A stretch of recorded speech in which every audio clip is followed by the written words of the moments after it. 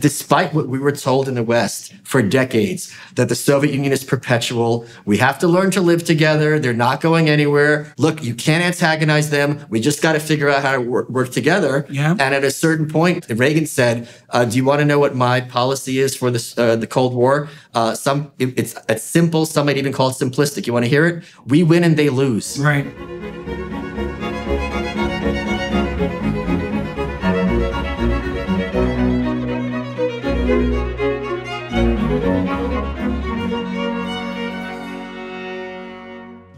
Hello, everyone.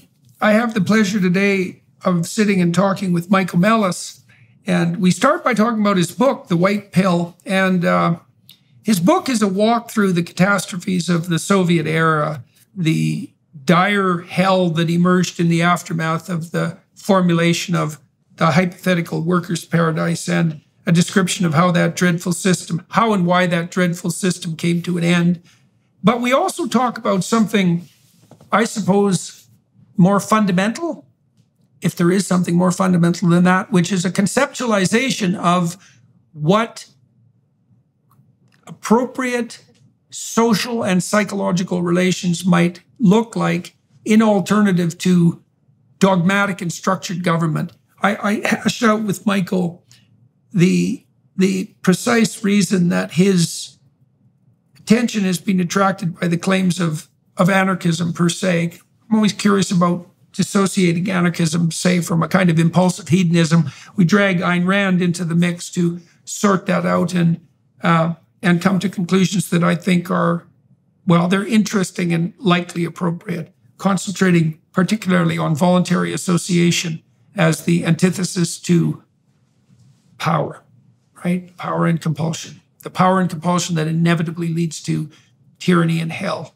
So that's the conversation.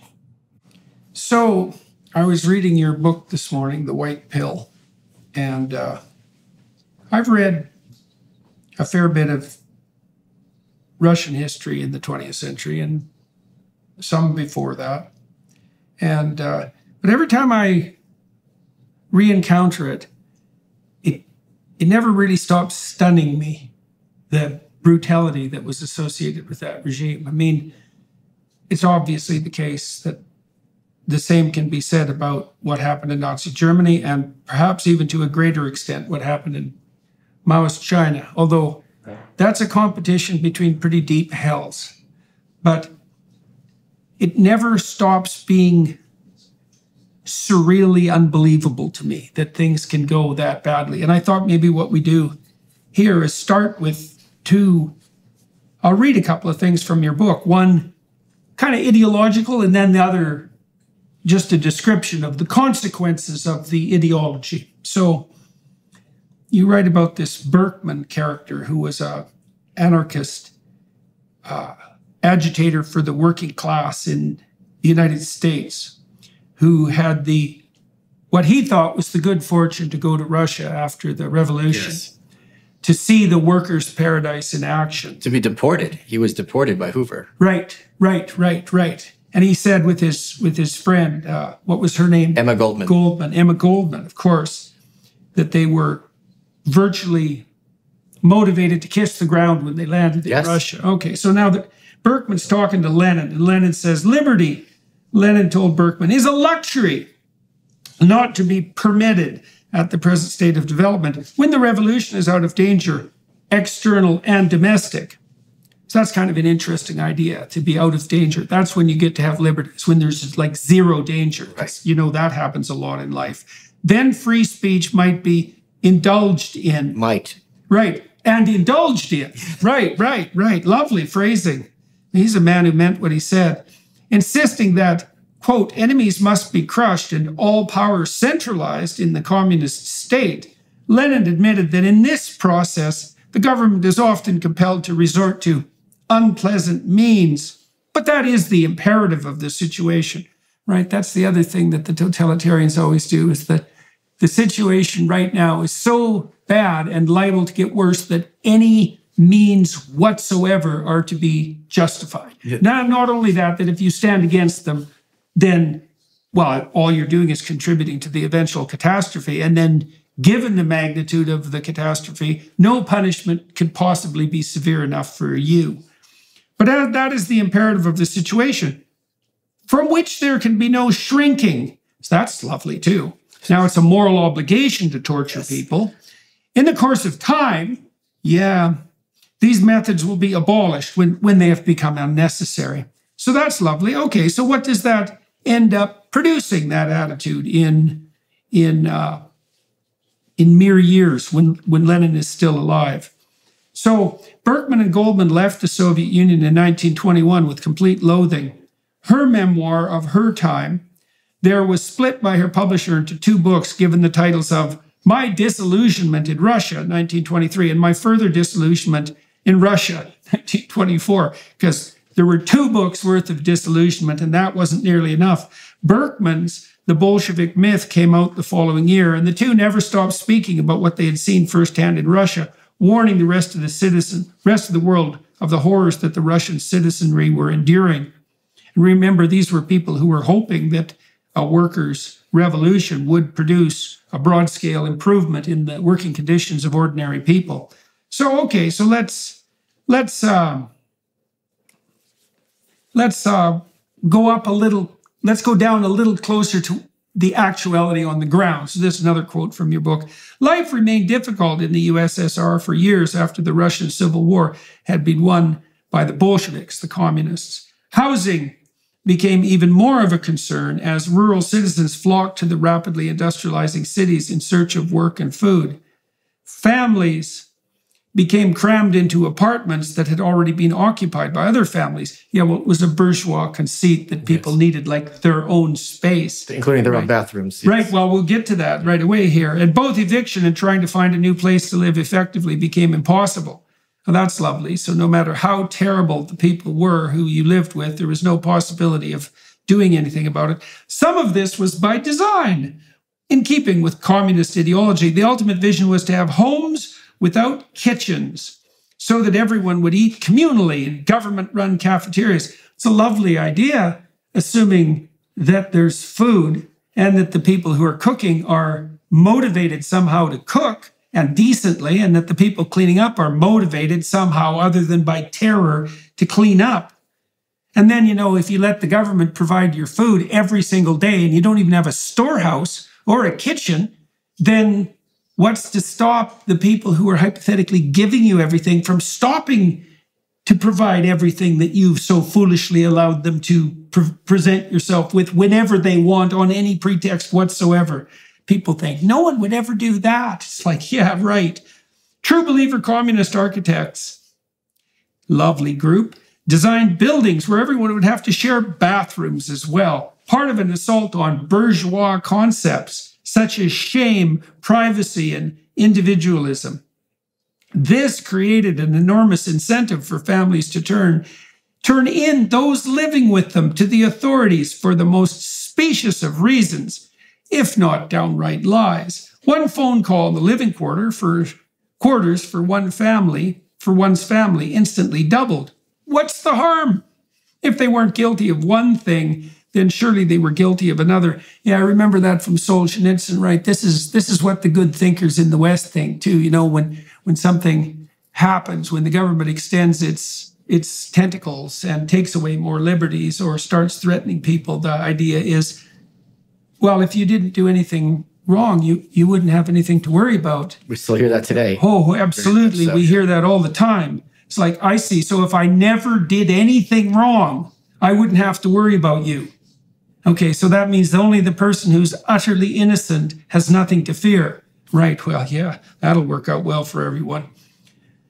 And if they hadn't done anything, then surely they would have nothing to fear from the Cheka. We'll talk about them, right? This became such a commonplace occurrence that it was even joked about in popular magazines of the time. Just think, Masha, how unpleasant. I wrote a denunciation on Galkin, and it turns out that Balkan had a bigger room. Yes, very funny. Okay, so what's the end consequence of this? I think this is in the early 20s. This is in Ukraine.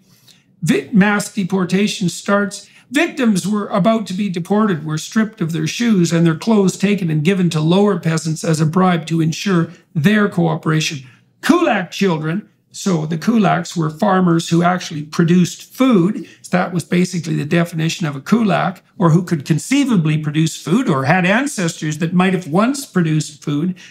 These kulak children were left as beggars on the street.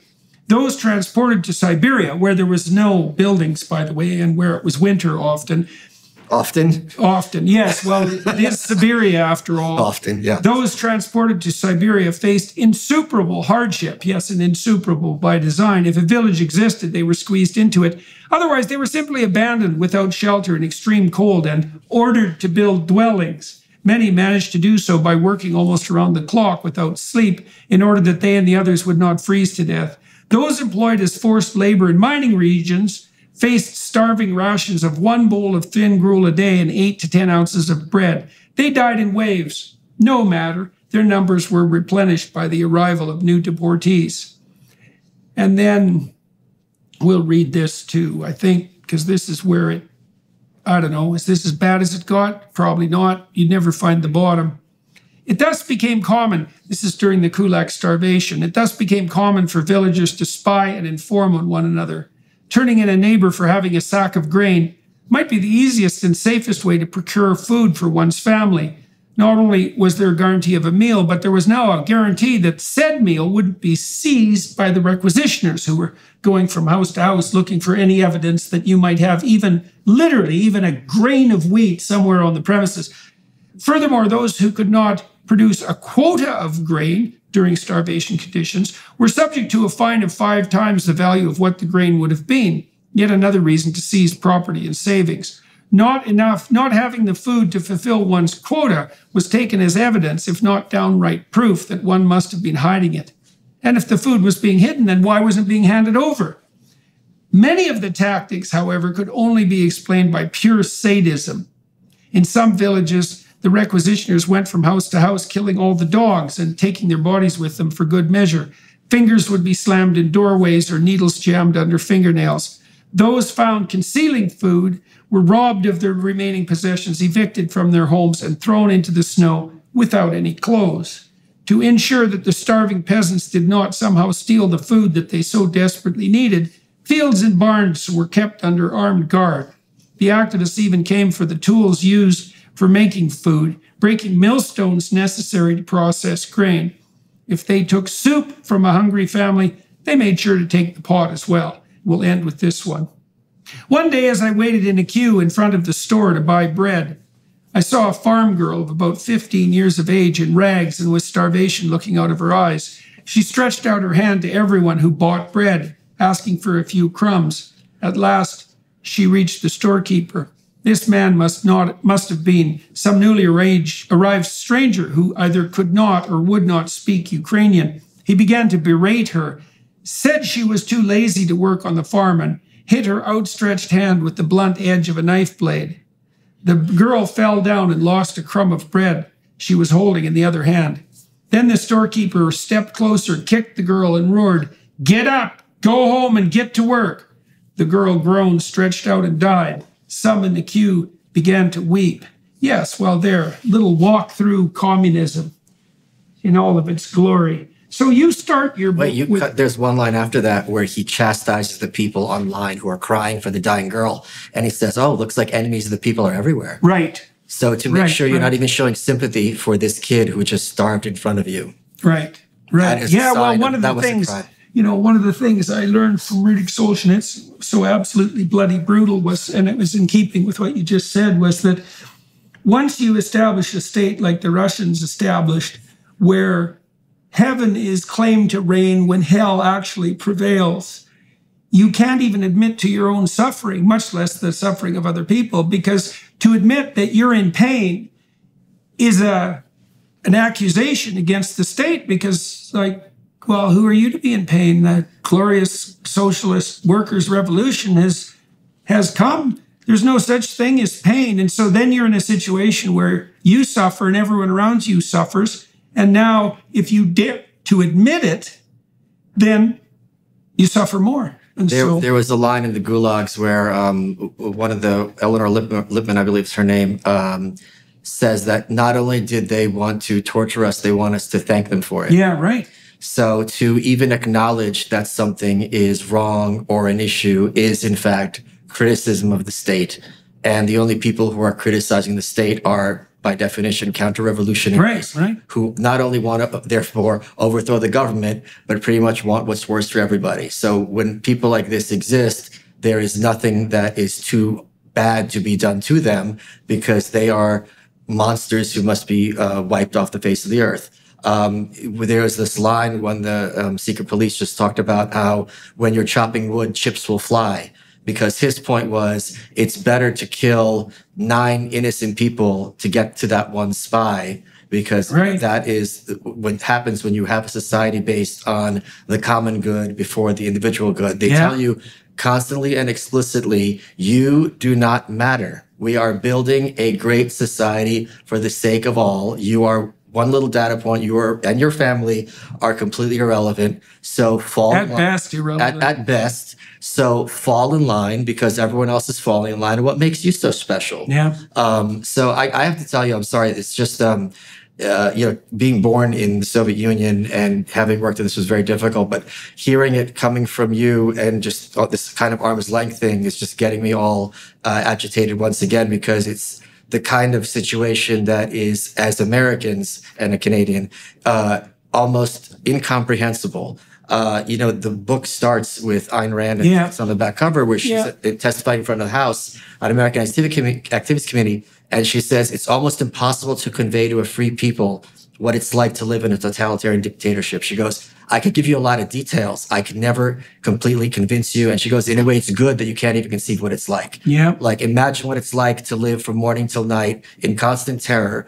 And at night, you're waiting for the doorbell to ring, where you don't know who or what is going to do, or when is going to do what to you, because you have friends who spy on you. Or your family member. Where you live in a country where human life means nothing, less than nothing, and you know it. And you're reminded of it constantly. Yeah, and purposefully. Yes. Right, and where power has been delivered to the hands of the most sadistic people you can possibly imagine, who claim constantly that they're doing nothing except operating in the name of the highest good. I will correct you, because I think they're more sadistic than you could possibly imagine. Because if you and I sat down and tried to think of sadistic things to do, we would not be creative enough as people with the slightest bit of conscience to think of the things that they did in the Soviet Union and in Mao's China. It would just never enter our heads. So why did you write this book? I mean, there are other histories of Russian brutality, obviously, and it's also the case, I would say, that if people were inclined to educate themselves, this is something we can talk about in detail, if people in the West were inclined to educate themselves about the inevitable consequences of, let's say, a communist revolution, there are plenty of sources to draw from. The Black Book of Communism, everything Solzhenitsyn wrote, for example. I mean, and books by Robert Conquest. Yes. I mean, we know this. We know this, or we could know it. Now, one of the things that stunned me, and I suppose it was one of the first, the first source of insights I had into the absolute corruption of the modern education system in the West, was that I taught a module on Alexander Solzhenitsyn in my personality class, which was a second-year class. I taught it at Harvard and then at the University of Toronto. So I was teaching it to pretty damn bright students, and they were in the 14th year of their education. And I taught it because Solzhenitsyn was essentially an existentialist psychologist in many ways. He extended the work that was done by Viktor Frankl, who wrote a great book called Man's Search for Meaning, but Solzhenitsyn went even deeper. And what stunned me was, despite the fact that we had carried on a Cold War for 40 years to try to defeat this absolutely brutal ideology, almost brought the world to the brink of nuclear disaster, that 130, 40 million people had been slaughtered in the 20th century in its name, that most of the students had absolutely no bloody idea that any of this ever happened. And I thought, how in the hell can we be that? You know what they say, there is none so blind as those who will not see.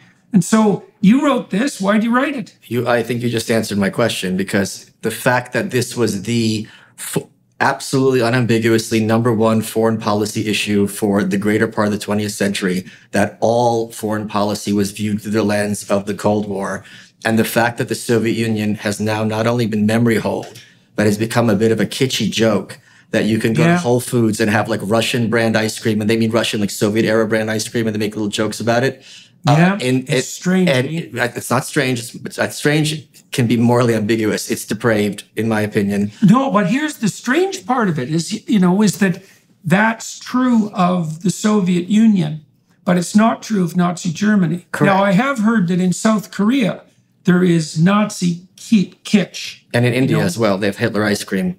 And in India. Okay, but here it's been the case that, apart from the Mel Brooks Broadway production, right? Springtime for Hitler, or that wasn't the production exactly. I think there was that was a song. That was a song. There was a song in it. Yeah, right. That was the only time that I actually saw like a kitschy kind of parody. It was still a dark parody.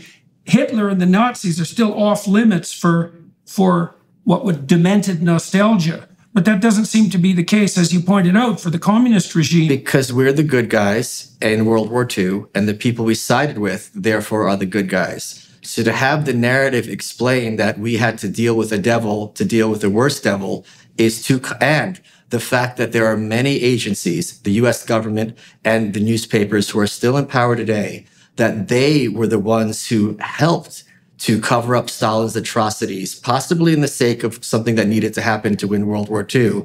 But they never went back and were like, guys, this is hardly, someone who is an angel. Churchill and FDR are calling him Uncle Joe at Yalta and things like this. Yeah, there was a huge movement to censor in Hollywood anything that implies that Russia is dishonest or brutal or harmful. Like, they're our allies. We have to portray them in the best possible light. This is the war effort. So the fact that there isn't this easy narrative that, like, wait a minute, because our foreign policy is always, we're the good guys, whoever we're against is the bad guys. So to have any kind of ambiguity in that, even historical, is something that I think our corporate media, which is very dedicated to promulgating binary thinking, good versus bad, good, black versus evil, is something that they're very heavily invested in. And to answer your previous question, that is why I wrote this book, because I thought it was insane that something that is, again, the number one issue of the 20th century in this regard is something that highly educated people know very little about. But the reason... And don't want to. In fact, when Emma Goldman spoke in London shortly after she left the Soviet Union, there was all these lefties standing ovation. And when she's like, this is not what we want. These people are destroying the workers. You could hear a pin drop. They did not want to hear it. But the other reason, what's different from Conquest and Solzhenitsyn's other books, is this book is a story of hope. Because why I feel so hopeful in many ways about the West, and maybe I'm delusional and that's a separate issue, is the fact is that this depravity was defeated. And it was defeated in our lifetimes, and it was defeated relatively painlessly and relatively easily. So if you have that model of the victory of all these peoples after so much sacrifice to overthrow these demonic, satanic regimes, is, I think, one of the happiest endings imaginable.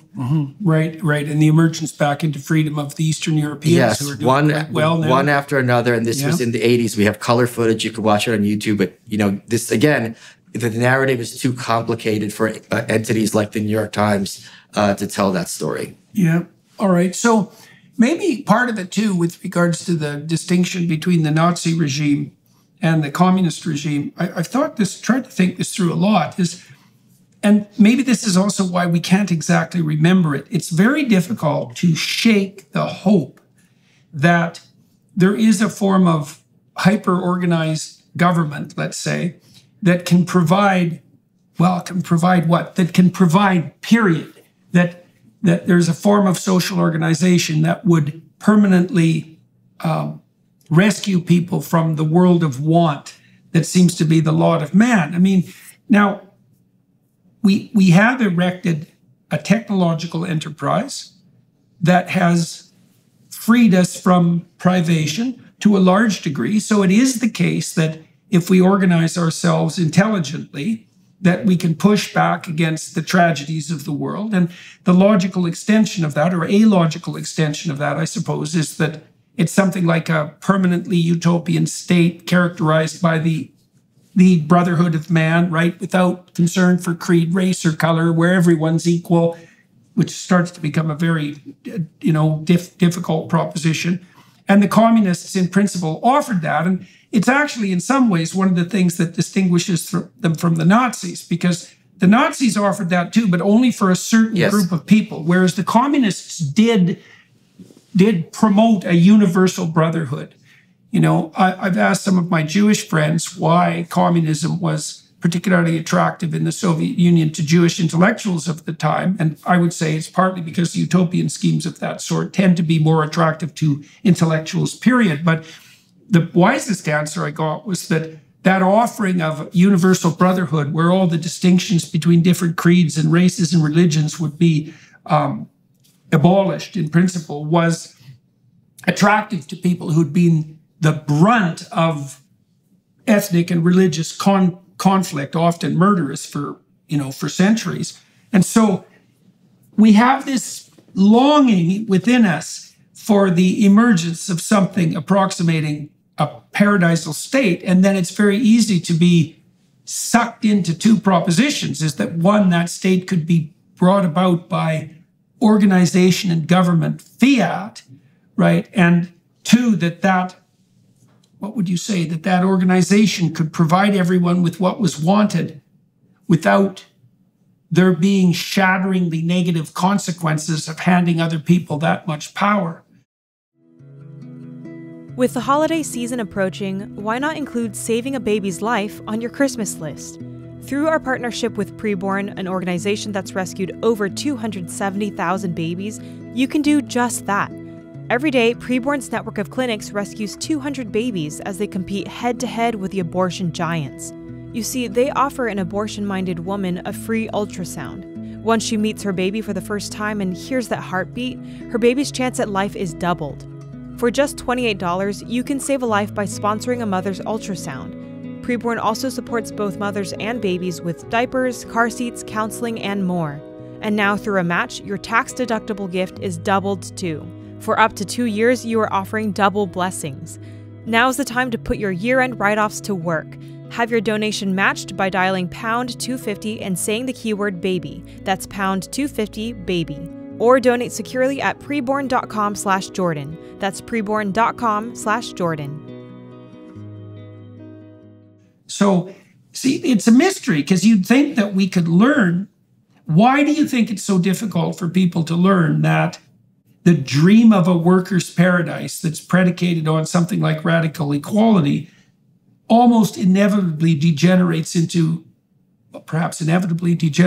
something so murderous that you can't even comprehend it? Because I think it speaks to the inherent narcissism of intellectuals, because we're the ones who are going to do it right. They didn't have me to run the ship. They had dumb people. Oh, if only, I'm sure you see this every single day with any faculty, any kind of administration, any college. We're the one, everyone else is stupid but me. If I was in charge of this ship, we'd land it to shore safely and happily. And to speak to why it was so popular with Jewish intellectuals specifically, if the choice was the Tsar and pogroms, where you're by law mandated to live in a ghetto, and every so often the police and the citizenry are going to ride through that ghetto, kill and rape, not only with impunity, but with the cheers of the populace and the state.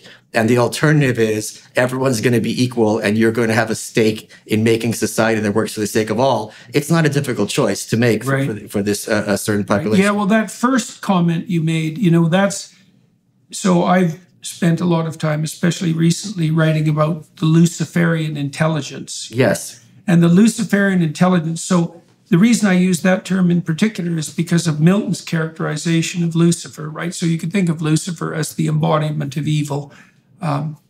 What's his name?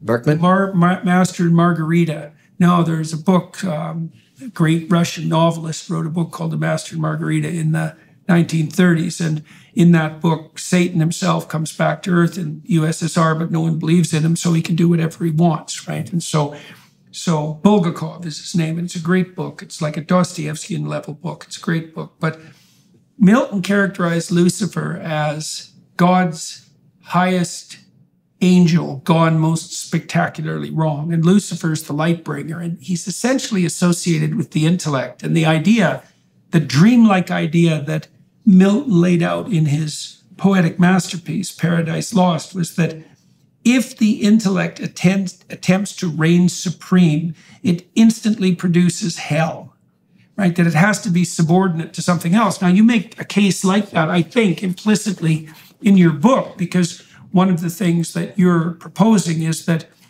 I think, and correct me if I'm wrong, is that if a society loses its foundation on the presumption of the ultimate worth of the individual per se, which is something like a soul concept, yes. right? Right. If that presumption disappears and it's replaced by status presuppositions or even by group identity, then hell isn't far away. You know, I just read a book by this woman, Immaculée is her name. And she was one of the Rwandans who spent 92 days in a 3x4 bathroom. She was one of them, crammed in there with 7 to 9, depending on the time, other women who were basically starving to death over that period, right? And what happened in Rwanda, even though it was quite a peaceful state, although poor, was that the notion of group identity became paramount. And then one ethnic group was set against the other. And what happened in Rwanda is reminiscent of the sorts of things, perhaps faster and even more brutal, possibly, than what happened in the Soviet Union. A million people killed in a span of mere months, right, in the most brutal possible way. It was a consequence of the valorization of group identity. You saw the same thing happening in Russia, right, because, and this happened soon after the revolution, is that the communists were attempting to eradicate bourgeoisie individuality. And so people started to be classified and judged by group guilt. And then almost immediately after the revolution, if you were a landowner or a property owner or anybody who'd had even a modicum of success under the czars. Or your family. Or your family. Well, that's the next thing. You were classified as an oppressor and as an enemy of the people. But immediately it spread to your family. Even if you didn't own anything, if you had people in your ancestry who ever dared to own anything, which meant everyone who was even vaguely, they identified success with oppression, you know, which is something that we're trying very hard to do in our culture at the moment too, which is absolutely catastrophic. We're doing the same bloody things, right? Dividing people into groups, making group identity paramount, identifying success itself with oppression. You know, I mean, now and then people who are crooked and parasitical become successful, so to speak, temporarily, but that doesn't justify for a moment assuming that if one person owns something that another person doesn't, that you associate the first person's ownership with theft and oppression. And then, of course, the communists, as you laid out, did attempt to eradicate every single form of private property whatsoever. And the consequence of that was, well, we already read about that, is that in no time flat, you and your family were being thrown out into the snow naked for having the temerity to literally keep a cob of corn on your table so that you might either have something to eat or so that you had some seeds for the next year. So again, we're back to the initial problem, which is when the evidence that this goes, your proposition was, we can't accept the evidence that these ideological presuppositions go so starkly wrong because of something like the prideful intellect. People just show up time and time again. They get entranced by these ideological theories, and they make that move that you suggested, which is, well, if I would have been in charge of the revolution with my in-depth and accurate knowledge of the niceties of utopian dogma, I would have shepherded in the promised utopia. And why not try again? Well, I think if you really want to go to the roots, it goes to Plato versus Aristotle, right? How do you approach knowledge? Do you look at what's around you and deduce things and draw conclusions, so on and so forth? Or do you start with your mind and this perfect world of ideas and then try to force reality to comport to your ideology? And you saw this go through Kant, then to Hegel, then to Marx. And basically the whole thing is, since we know that are, they called it scientific socialism, right? That was the whole idea of communism is we're scientific, not like this market where you have these little shopkeepers with their prices and, it's a complete mess and food's getting thrown out. We're going to work scientifically. We're going to have the big brains at the top. We're going to figure everything out, turn the entire country into either a laboratory or a factory. And then when things don't work out, thanks to the fact that we have it down, someone must be sabotaging it. We have the wreckers. So you have this concept of scapegoating because since we know, so again, that's the difference between, if my plan doesn't work, am I going to look back at the plan, fix it, tweak it because somehow the cars I'm producing aren't working, or this arrogant, idealistic mindset. By idealistic, I mean this concept which Westerns don't even understand, that ideas are more real than reality.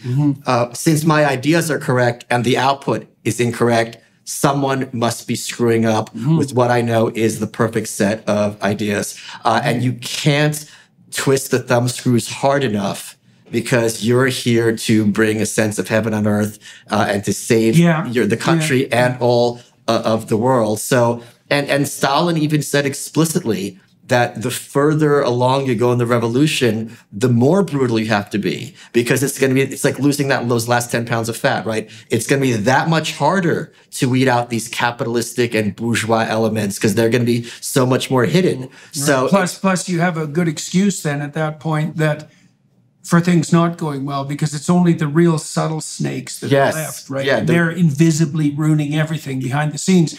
Well, the other thing that occurs too, almost immediately after the revolution, when Lenin decides that everyone has to be clamped down on, is that the true sadists come to the fore. And so that also raises the specter in my imagination that it's not merely intellectual arrogance that produces this proclivity to fall hook, line, and sinker for the communist utopia, especially the one that intellect would be in charge of, but that there's a latent sadism that's associated with that pretentious intellect that's looking for a mode of expression. And so, one of the things I used to see in my clinical practice, tell me what you think about this, and I see thinking like this that's latent in your book, you're putting your finger on it from time to time, is I'd have clients who were, say 35 years old. They were often men, these particular clients. Women have their own pathology, but this was more a male pathology. These were guys who were they're pretty damn smart they're intelligent in junior high, in elementary school, junior high, and high school. They were in the top 5% of the class. They generally didn't work that hard, but they could skate by. And everybody knew they were smart, and that really constituted their identity. But they never learned how to work. And the fact that they had been differentially rewarded for their intellect in the absence of work meant that they developed a kind of pride that was associated with that intellect, and so you can imagine that one of the ways of turning someone into a narcissist is to reward them for something that's intrinsic to them, because a lot of whether or not you're intelligent is more or less given to you, right? I mean, you can make someone stupider. It's not that easy to make them more intelligent on the IQ side. If you have an IQ of 145, which would put you at about the 99th percentile, there's a huge biological contributor to that, right? And the benefits of good health. So it's a talent or a gift. And then you become proud of that. And then these guys, the same guys, would often be not successful in their life. And that made them bitter, because their presumption was always something like, well, I'm so smart that the world should fall at my feet. And then the world doesn't fall at their feet. They're less popular with women, for example, than they think they might be if the women actually had the sense to see what it was that they were passing up. And then that consequence of having their intellect rejected makes them bitter, and the step from bitter to sadist is not very far away. And you see this idea being toyed with even in the popular culture. So I watched a fair bit of number of episodes of the sitcom The Big Bang.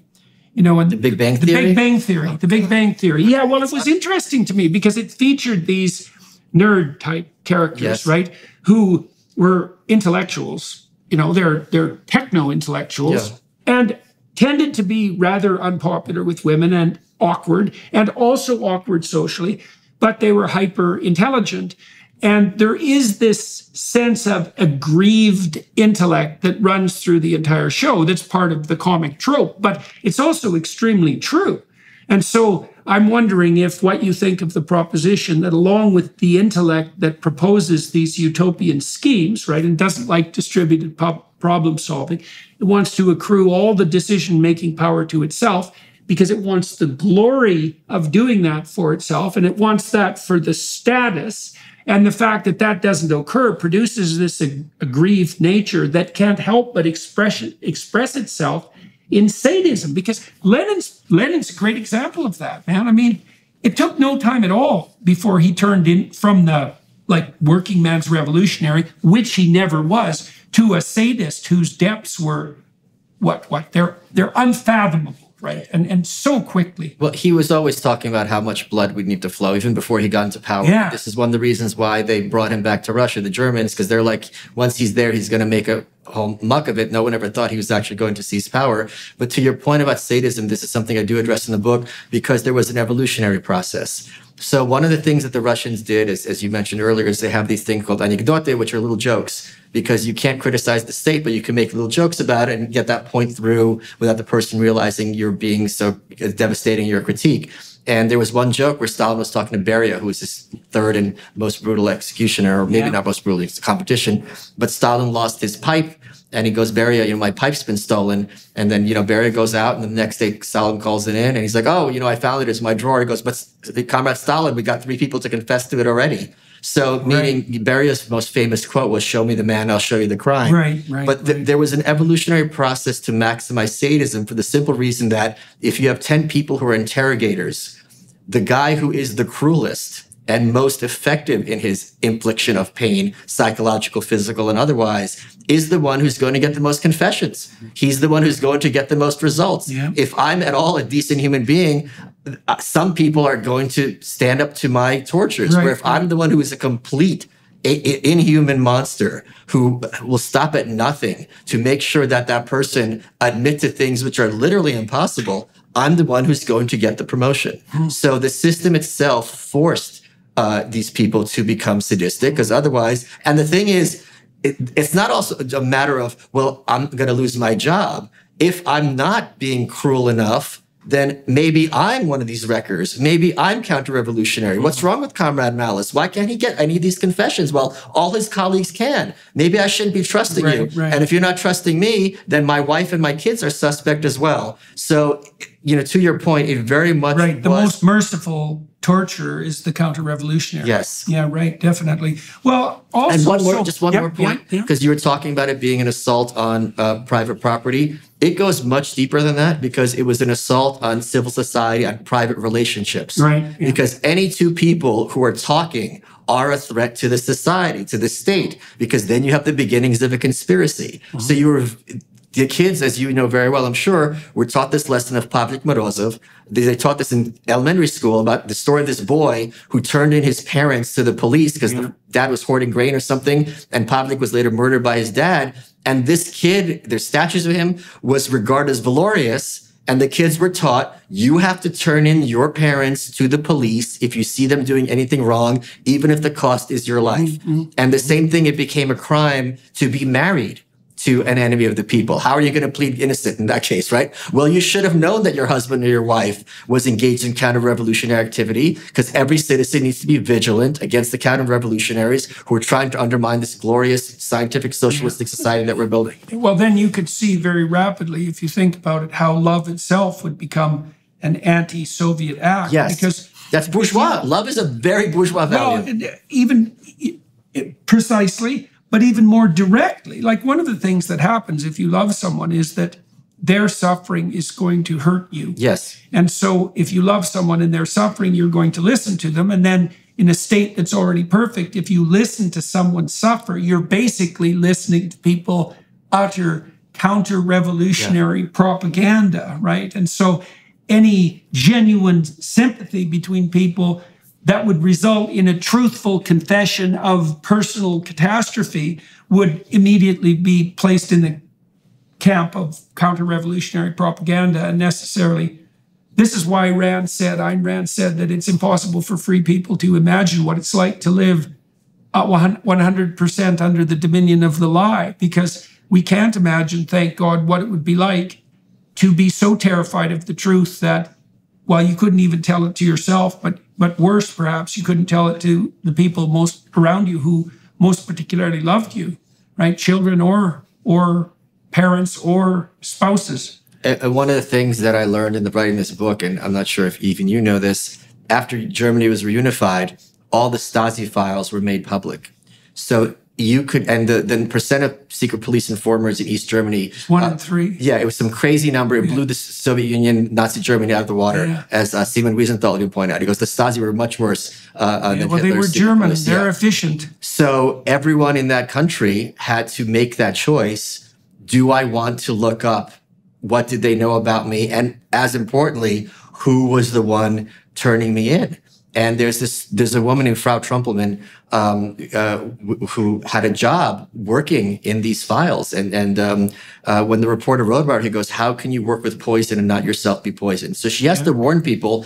And this one woman came in. She had gone to jail, I think, for 3 or 4 years because she expressed an interest, I don't even, either emigrating or just visiting outside of East Germany. Yeah. And she looked up the files, and it was the man who it was the man she still lived with.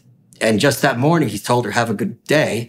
And she's got to go back home to this. Yeah. And she just collapsed. As you would. Yeah. And it's just like, again, this whole country had to make this kind of Faustian bargain or decision.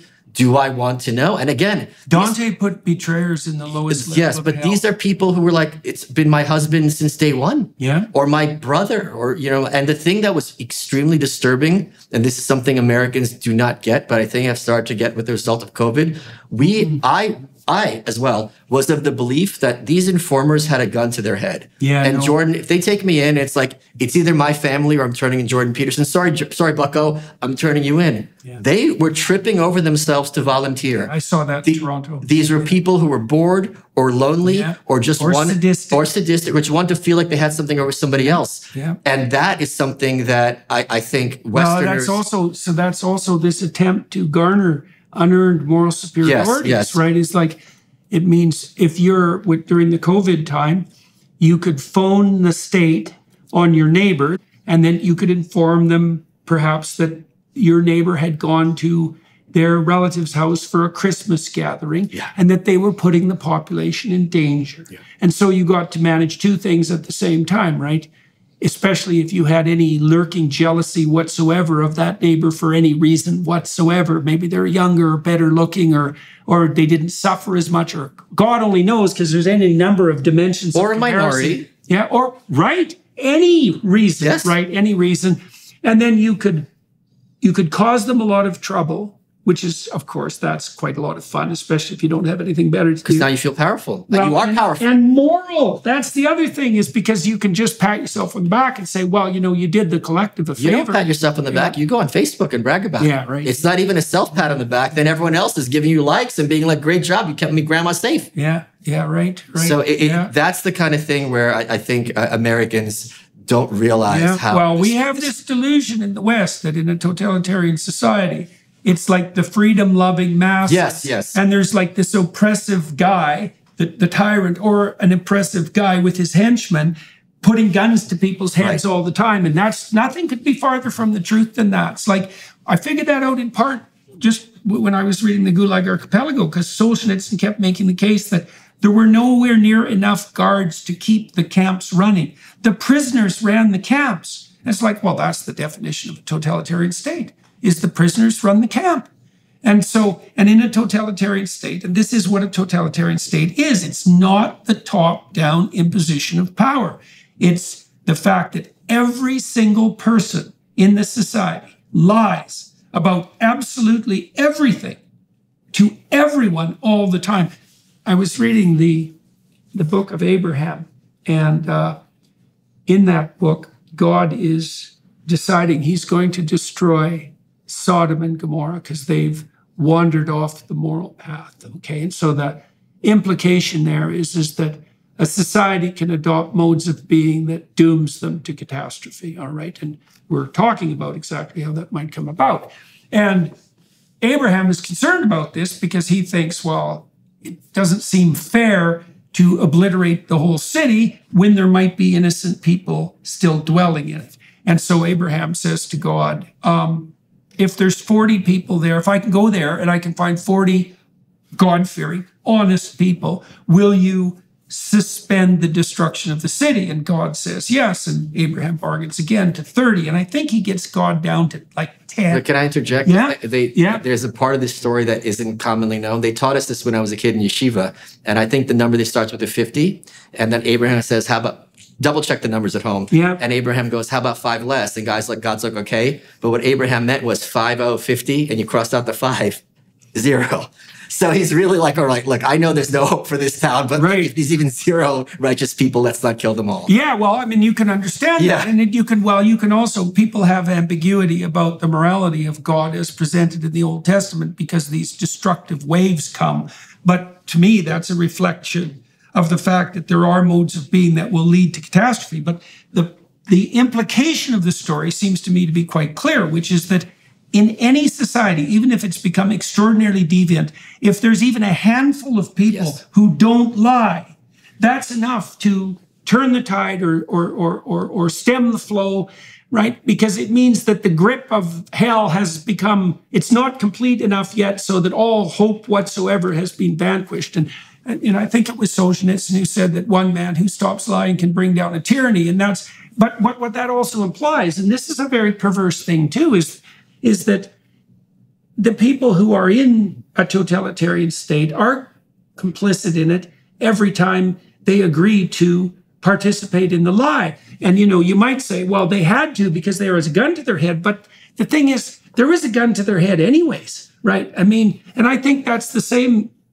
when we face moral conundrums in our current society. I saw university faculty back away from the administration onslaught over the course of decades, never willing to stand up and say, okay, I actually think that you guys are pushing farther than I'm willing to go. And the rationales were always the same. It's like, I will be punished unduly for my objection. But the consequence of that is that you're certainly punished for your silence. Right? You might escape that immediate catastrophe, although probably not, because I don't think anybody escaped anything in the Soviet Union. But the long-term consequences of abiding by the lie are, well, it's hell as far as I can tell. Well, a few things. First of all, you're not going to find anyone more contemptuous of academics than myself, present company excluded. So to find that they are universally weak is not at all a surprise. But to your other point, one of the reasons I did write this book was because I am so hopeful about the future. And one of the counters to that, people are like, how can you be hopeful? We don't have the numbers. We're not going to have the numbers. And one of the things, as you just pointed out, is we don't need a majority. We just need an alternative. Mm-hmm. If you do have this small cadre of people who refuse to give in to the lie, who demonstrate there is another chance than the path that we're currently on, that is so much more powerful and punches so much more above its weight than, a lot of people who are simply ballast and are simply going to go with what the majority decree or the zeitgeist happens to be at the moment. And we saw this over and over in the countries of Eastern Europe that self-liberated. They did not have the numbers in terms of organization. They couldn't have, or else they would have been slaughtered as a whole. Right. But Poland, specifically with Solidarity, this labor movement, which brought down first the Polish government and then, was a domino that kind of toppled the Soviet Empire. It was not a huge percentage of the population. Right. And these men suffered, immense hardships and duress, but they stuck through it enough that they managed to win. So I think the issue with people like Solzhenitsyn and Conquest is those books and the Black Book Communism. Mm-hmm. You finish those books, you want to put a bullet to your head. Yeah. And what I want to do here is you've only written 80% of the story, because the point is despite what we were told in the West for decades, that the Soviet Union is perpetual. We have to learn to live together. They're not going anywhere. We tried it with the Korean War. We tried it with the Vietnam War. We have détente. There was a time in our lifetimes when criticizing the Soviet Union was regarded explicitly as inching us closer to nuclear war, because they regard it as a provocation. Look, you can't antagonize them. We just got to figure out how to work together. Yeah. And at a certain point, point, both Reagan and Thatcher said, Reagan said, do you want to know what my policy is for the Cold War? It's simple. Some might even call it simplistic. You want to hear it? We win and they lose. Right. And he was correct. But his entire presidency, despite him refusing secretly to retaliate if the Russians struck him with nuclear weapons, was this commitment to I will not have this power of the presidency and abide the continuing existence of this absolutely satanic evil empire.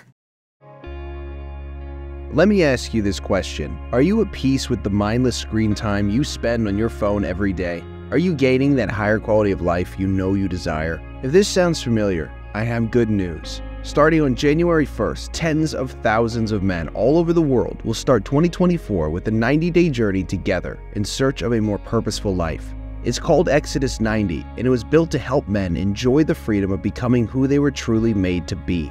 Exodus 90 guides you in removing the attachments that are holding you back from a better life, and it actually works. Independent research shows that Exodus 90 men report considerable shifts after the 90 days.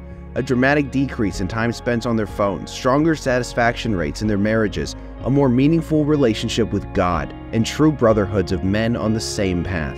For the past 8 years, Exodus 90 has helped more than 100,000 men build their own roadmap for living with virtue in a culture that offers far too many paths to self-destruction. So, is it time for your Exodus?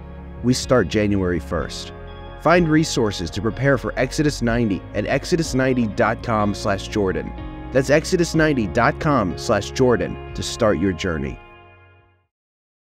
And so, what do we do about China?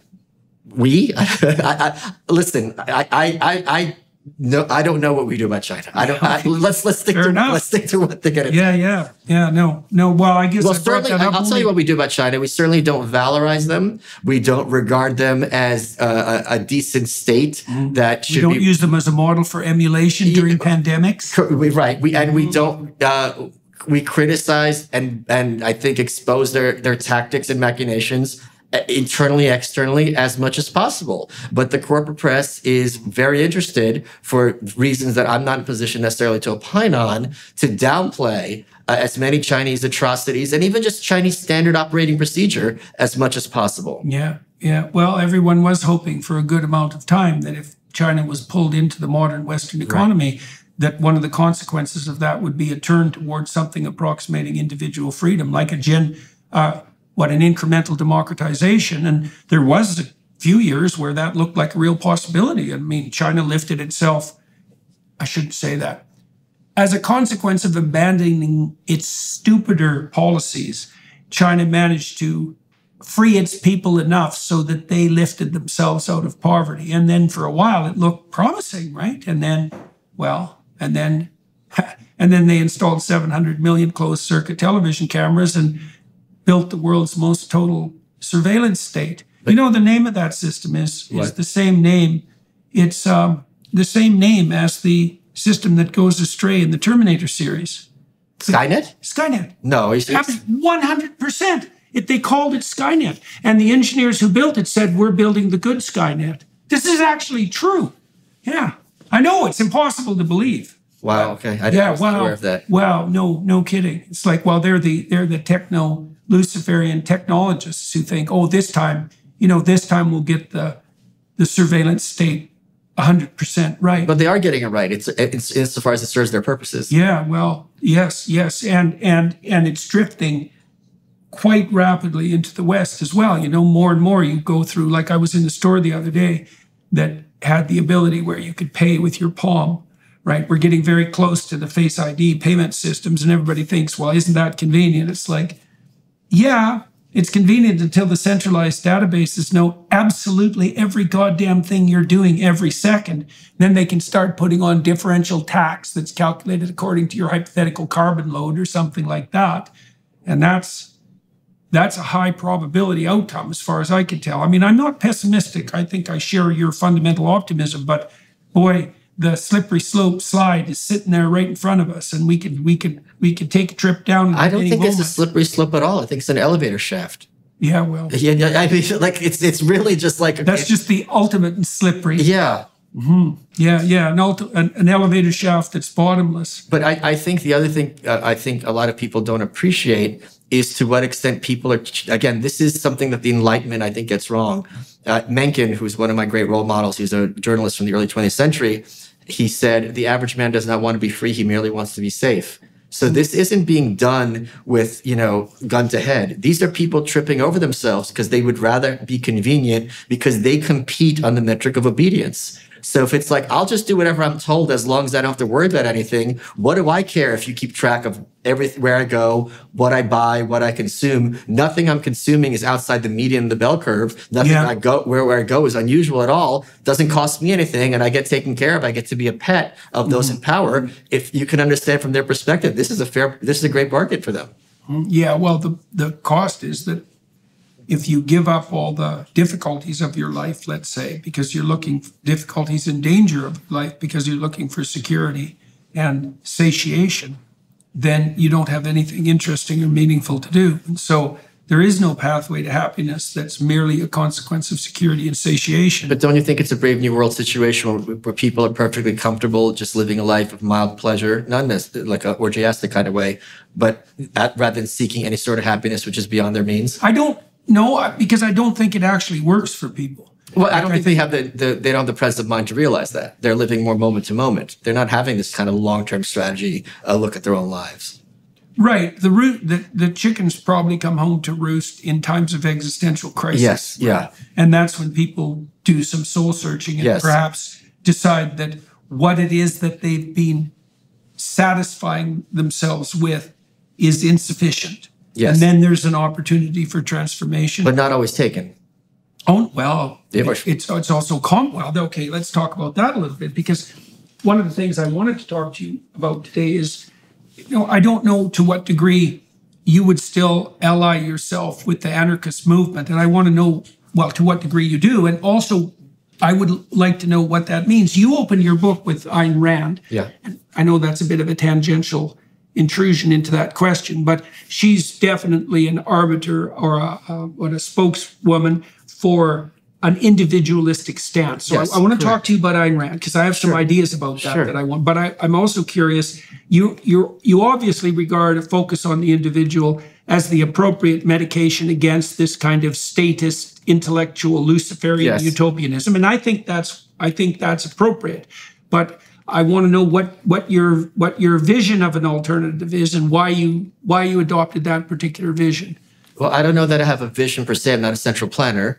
Right. But what anarchism means to me, and I do 100% regard myself as an anarchism, is it is an approach to life. It is an approach to treating people peacefully. It is a recognition that political authority is inherently illegitimate, although sometimes it is powerful. And it is regarding our existence as an amazing opportunity and to live life to its fullest, and to realize that to take that away from somebody else is a huge, moral outrage.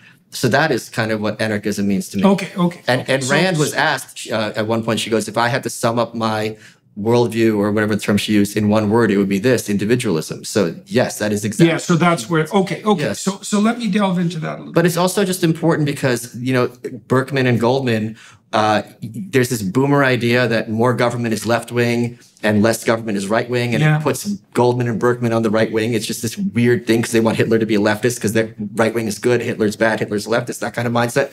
Point being, it's very important for me to give credit the fact that the first critics of the Soviet Union with firsthand experience were hardcore, unmitigated lefties.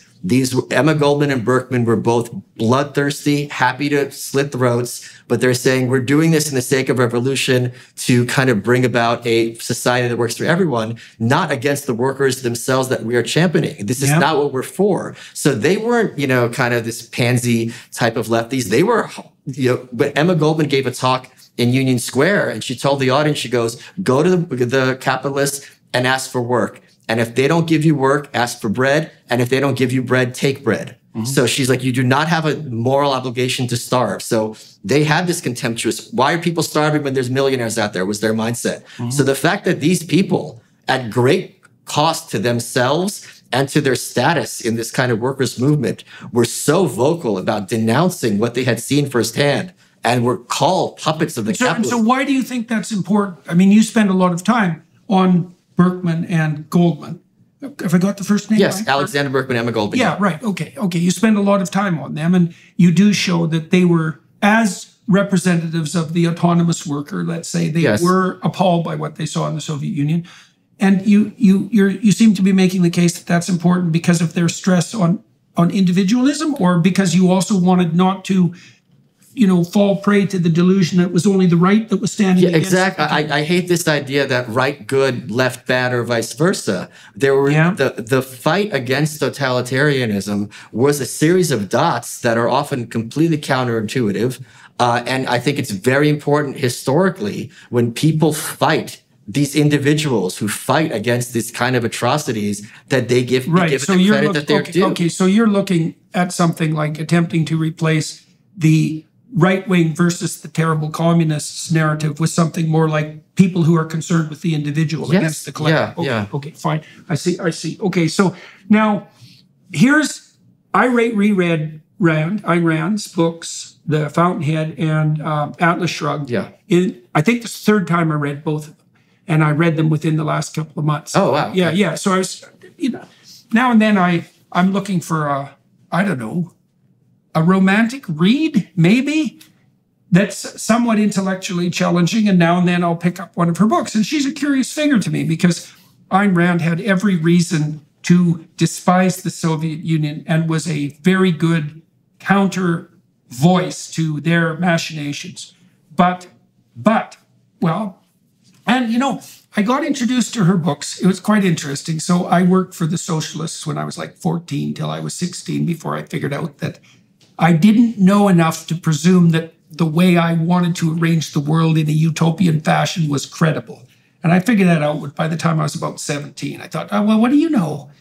You don't have a job. I had little jobs, you don't have a business, you don't have a family, you don't have any education. It's like, what the hell do you know? Really? Right. So, okay, anyways, the person who gave me Ayn Rand's books was this woman, Sandy Notley. She was the mother of one of Alberta's recent premiers, a socialist premier, and she was the wife of the only elected socialist official in Alberta when I grew up. And I asked her what she gave me Solzhenitsyn and Huxley and Orwell. Like, she was an educated woman. And she gave me Ayn Rand's books, which I read when I was like 13. And, I found them compelling. Yeah. They've got that, they're romantic adventures fundamentally with an intellectual bent. And I like the anti-collective ethos that was embedded in them. And then I've read them, like I said, a couple of times since then. So here's the problem I have, and you can help me sort this out. Like, I certainly agree with you that a society that isn't predicated on something like recognition of the intrinsic and superordinate worth of the individual is doomed to catastrophe.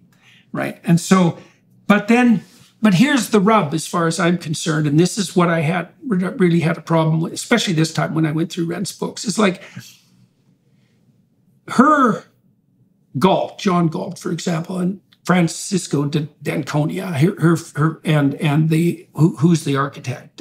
Howard Rourke. Rourke. Her heroic capitalists, essentially. They're not precisely heroic capitalists. They're heroic individualists who compete in the free market.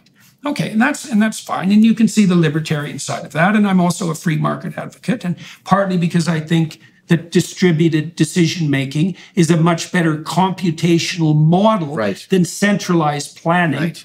Obviously. It's not obvious. Right. Well, yeah, it should be. Sure. But it should be. It's not obvious to utopian Luciferian intellects, but it's obvious even if you just think about it from a computational perspective. Well, I'll just say the smartest person is ignorant of 99.99% of knowledge. Yes, exactly. That's exactly it. It's precisely why you want it distributed. Okay, so that's partly what I want to go into. So now the Randian heroes identify themselves as fervent individualists, and you stop me as soon as I get any of this wrong or in some way you don't disagree with. They're pursuing their own selfish ethos. Yes. Right? Okay, so that's the rub to me, because I'm going to think about this psychologically and neurophysiologically. So just to make it complicated. Okay, so the first question would be, well, what exactly do you mean by the individual and the self?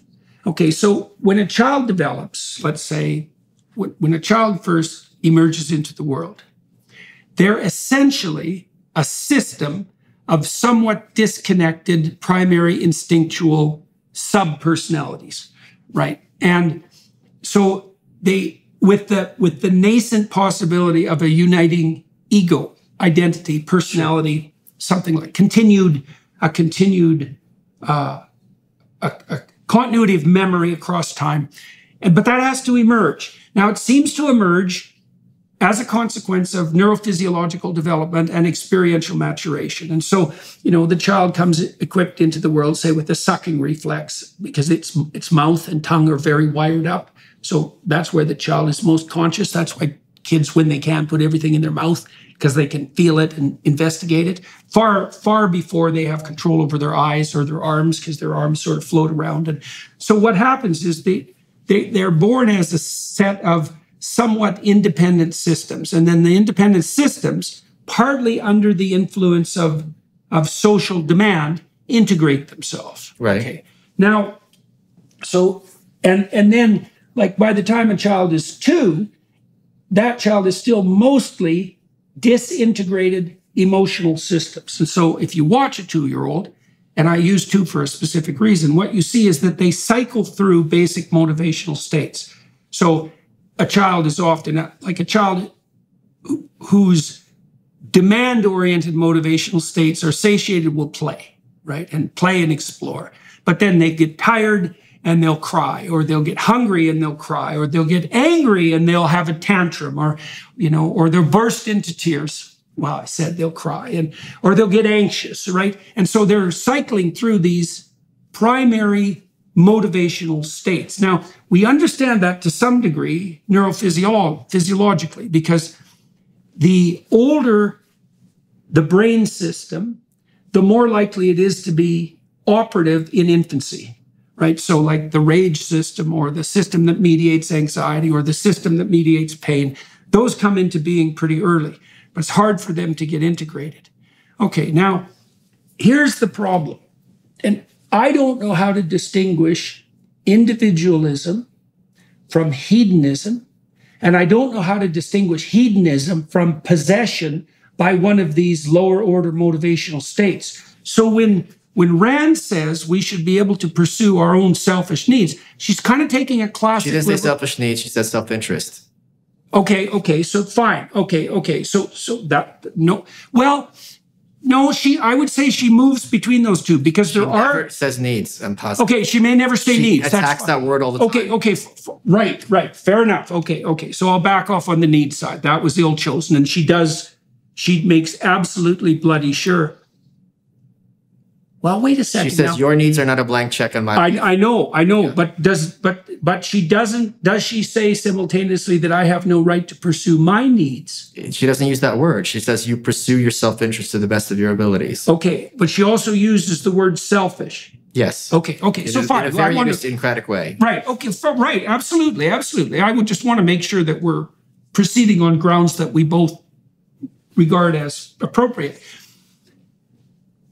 So the liberal types, the Scottish liberals, believe that if people were encouraged to pursue their self-interest, that would produce a self-regulating system. Now, Rand seems to accept that as a proposition. Yes? Yes. So if people are freely able to pursue their self-interest, then a system of free exchange will emerge out of that has the appropriate qualities of governance. Yes, she says this explicitly on Donahue. She was asked, you're saying that if people pursued their own self-interest, there wouldn't be any oppression, there wouldn't be war, there wouldn't be any Hitler, because should they be less? And she goes, there wouldn't be any. Yeah, well, look, when I'm negotiating with someone for a business deal, let's say, or, when I'm trying to formulate a strategy that enables me to work happily together with someone over the long run, I'm hoping that they'll be thrilled with the deal. Like, sure. I'm not trying to win. Of course. I think, well, I would like to set you up in a situation so that you could pursue our mutual goals completely of your own accord. And then I don't even have to watch you, right? Because you're doing things for whatever reasons you have. But this is the thing. This is what I don't quite understand, is that self-interest. Okay, so it seems to me that for that self-interest to work, then it has to be a self-interest that's commensurate with the structure that would emerge if everyone was pursuing their self-interest simultaneously. You see what I mean? Not everyone. Well, okay. So let's say you and I make an arrangement, and it's a long-term arrangement, and at one point you decide that it's in your self-interest to violate that agreement because you can garner an intense short-term gain as a consequence. But there's a long-term cost. Okay, that's fine. Okay, so I've ruined this relationship, and also there's a long-term cost in terms of myself. What's the cost? The cost is I'm no longer a person of integrity. I'm not a man of my word. So Rand says, there's two Rand quotes where she goes, first quote, she says that man is a being of self-made soul. And she also says in The Fountainhead, which is about Howard Roark, the architect, that a building has integrity just like a man and just as seldom. Once your business gets to a certain size, cracks start to emerge, and things you used to do in a day are now taking over a week. If this is you, then you need to check out NetSuite. 37,000 businesses have upgraded to NetSuite by Oracle. NetSuite is the #1 cloud financial system, streamlining accounting, financial management, inventory, HR, and more. NetSuite turns 25 this year. That's 25 years of helping businesses do more with less. They can help you close your books in days, not weeks, and drive down costs. Because your business is one of a kind, you get a customized solution for all of your key performance indicators in one efficient system with one source of truth.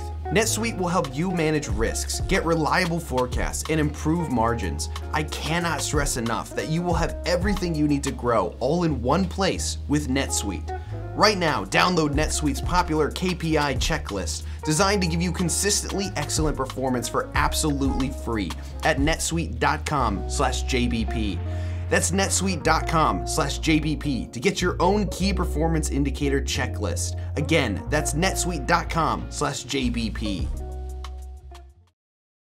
Right, so you're seeing her self-interest as something that's nested inside a larger scale conceptualization of integrity. Yes. And then, okay. So in fact, the whole point of The Fountainhead is she's contrasting these two types of selfishness. The first is Peter Keating, who's this basic striver, social climber, who has no internal self at all, no values other than what he sees around him. In fact, the working title of The Fountainhead was Secondhand Lives. Yeah, because right. Rand was working in Hollywood, and she asked the woman who she was working with, and there's just kind of this like pin drop moment where she's like, I'm looking in the face of the devil, where the woman goes, I'll tell you what I want. If someone has a cloth coat, I want a fur coat. If you have one car, I want two. If your house is 500 square feet, I want a 1,000 square foot house. And Rand is like, oh my, she's like, this is evil. Someone who has no self and whose values are strictly a function of the values of those around her. Right, but okay, As opposed to Howard Roark, who is selfish in the sense that he pursues his own goals and values in accordance with his moral code. And I think those are the two definitions of selfish. I know that. Okay, so let's still, fine. So let's still, certainly Keating is portrayed in Rand as nothing but he's the kind of social climber who will do anything to gain comparative status in his profession. But he will never be able to tell you why he wants the status. What is he going to do with it? It's kind of just in and of itself good, but he has no values. Well, okay, so that's the thing that's interesting to me, because I don't think that it's appropriate to presume that the mere search for social status is not self-interest. Now, I know you're making a more sophisticated argument than that, but I want to elaborate it completely. So I could say, I'm going to play devil's advocate against Rand, and for now, we can do that. Okay, so I would say, well, on what grounds are you criticizing Peter Keating's decision, self-interested decision, to prioritize status above all else? I mean, that's what he thinks is appropriate, apparently. And so on what grounds is that an inappropriate conclusion? Well, I wouldn't even say that he thinks it. I think it's more that he's kind of taken this subconsciously from the ethos. He does not someone who thinks these things through. He just goes with what everyone else tells him. Fine. I've got no objections to that. Yeah. I think that's how he's portrayed. But on what grounds do you believe that that's inappropriate? Because just because his self-interest doesn't match that of, and Peter Keating is an archetypal character in the Rand universe, right? I mean, he's duplicated in many other characters, like Ellsworth Toohey, for example, is like a meta Keating, essentially, although he's the spider behind the scenes who's orchestrating everything. But he claims to be selfless, but he's certainly pursuing comparative status like Keating is. But and there's a very powerful overt and covert implication in Rand that the path that Keating and Toohey takes is inappropriate, and the path that Rourke takes, or Francisco de Coney, and I'm probably mixing up the characters in the book at the moment, is the path of like true individual heroism. Yes. That's the romantic adventure part. But exactly the reason they're both self-interested. They're not self-interested because Peter Keating doesn't have a self. There's no one there. That's okay. That's fine. And that was my mystery. So what does it mean for there to be something there? Right? Because so he's reduced himself to one dimension, which is social comparison. But that's not nothing. That's one dimension. But it's nothing to him. It doesn't matter to him. It only matters to other people, so therefore it matters to him. This is not coming from, the call is not coming from inside the house. And this is where I would bring in Albert Camus. Because sometimes I give talks about networking.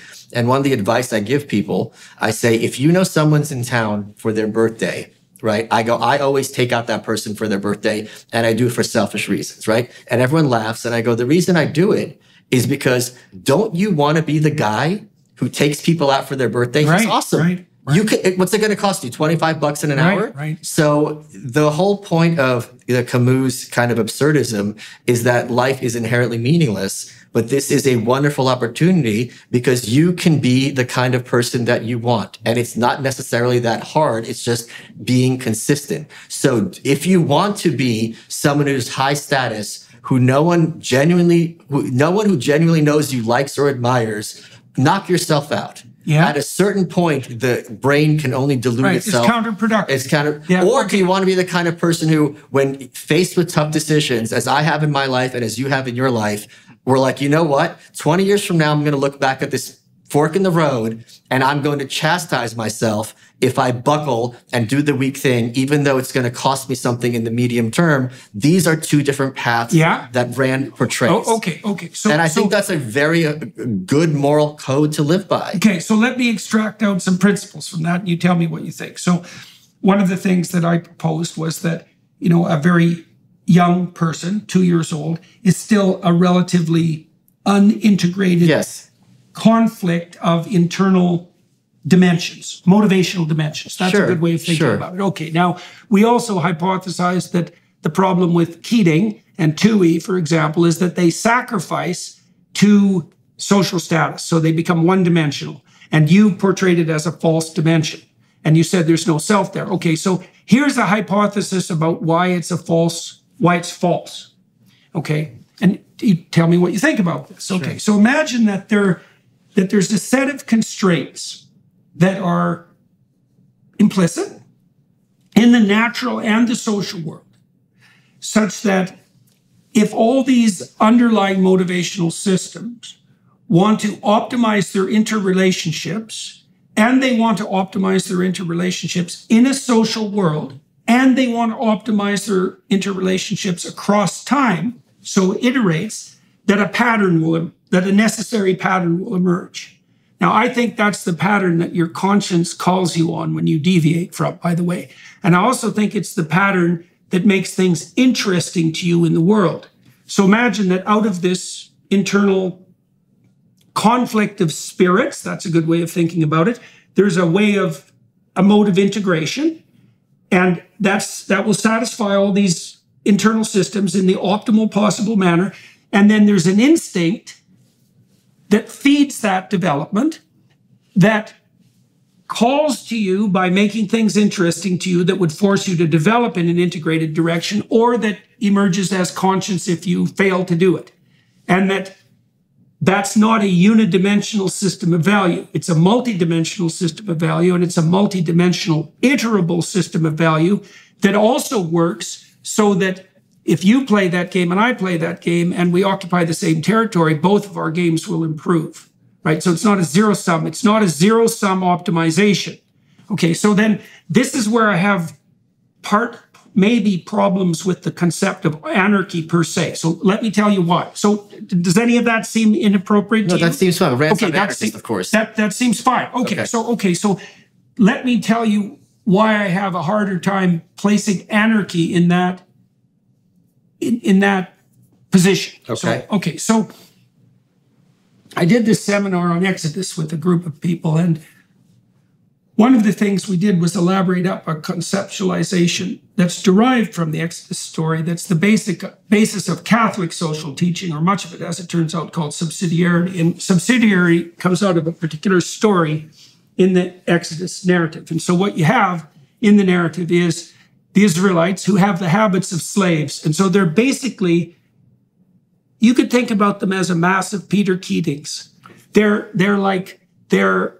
only after short-term gratification, right? And so they have the habits of slaves. They've never planned. They've never integrated. You could say maybe the true self is absent. That might be another way of thinking about it. And so they try to make Moses into another Pharaoh, right, in the desert. Right. He sits as their judge, and he has to work out all their problems. Okay, so that's the scenario. This is happening while they're in the desert. Now, Moses' father-in-law, whose name is Jethro, comes along, and he says, you have to stop doing this. He says this to Moses. He says there's two reasons. Number one, if you take all that responsibility and power onto yourself, it'll kill you. Plus, you'll just set yourself up as another Pharaoh by taking all this responsibility that the Israelites are abdicating, and then you'll be back in the same situation you were in to begin with. And two, if you take away that decision-making power from the Israelites, then they'll just stay useless slaves forever. Right. Okay, so you can't do that. Right. And for two reasons. You don't get to be a tyrant, and they don't get to be slaves. Right. Okay. So then he proposes something very specific. As in consequence, he says, take all your tens of thousands of people and make them into a hierarchical society. And so get them to group themselves in groups of 10 voluntarily, right? So pick your 10 people. And then from amongst yourself in the 10, nominate the best of the 10. Okay, so now you've got your 10 people and leader. Now all the people are divided into 10s. Now take the leaders, put them in groups of 10, have them do the same thing. Do that all the way up to you, because you're the voice of God at the moment. And then if the Israelites have a dispute, they settle it. If they can't settle it by themselves, they settle it with their guy who's 1 in 10. And if he can't figure out how to do it, he goes to 1 in 100 and then 1 in 1,000. Sure.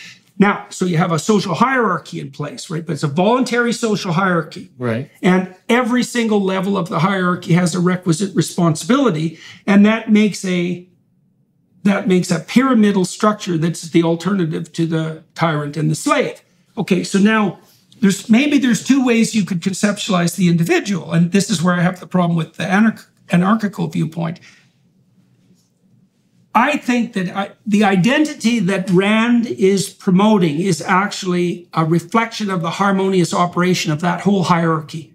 Right? The whole thing, it can't be simply located at the level of the individual. Because if you're going to comport yourself in a harmonious manner, like we are in this conversation, like at the moment, I know you're not subjugating your individuality to the demands of the conversation, right, because then it wouldn't be a conversation, right? But you are bringing your...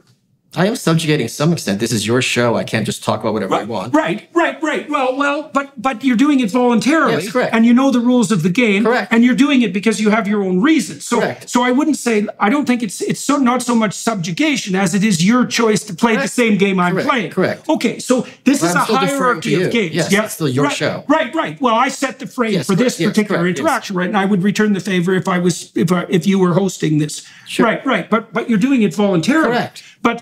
But then, see, the thing about Rand, and this is the same thing, by the way, that's done by virtually every psychologist, just so you know it, is that Rand doesn't spend much time detailing out the necessary structure of the subsidiary hierarchy that would have to be produced to transform an emphasis on individual orientation into a complex and sophisticated society, right? And I don't think it's enough to say, if people were just pursuing their own enlightened self-interest, that society would automatically harmonize. Because you could also imagine that, okay, so that doesn't sit with you well. It's not automatic at all. It's every group.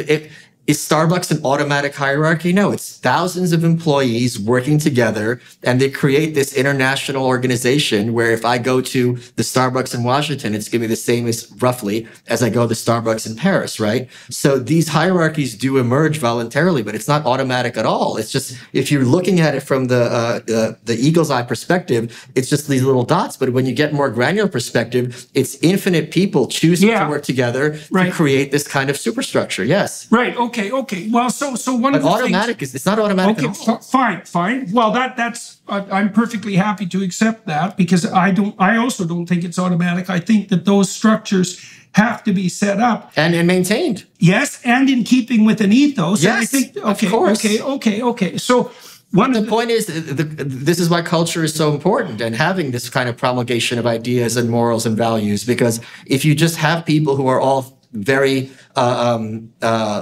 high time preference and just are not thinking past the next moment, you're not going to be able to build a society out of them unless you get rid of that first. Because if you're only thinking to the next 5 minutes in this kind of like maybe someone who's been in prison all his life and don't have been trained not to think long term, it's going to be almost impossible to have any kind of working relationship, because he'd rather have that candy bar today than 2 candy bars tomorrow, because he knows he's not going to see tomorrow. Okay. So you brought in the concept of time preference, which I think is absolutely appropriate. Well, yeah, because crucial.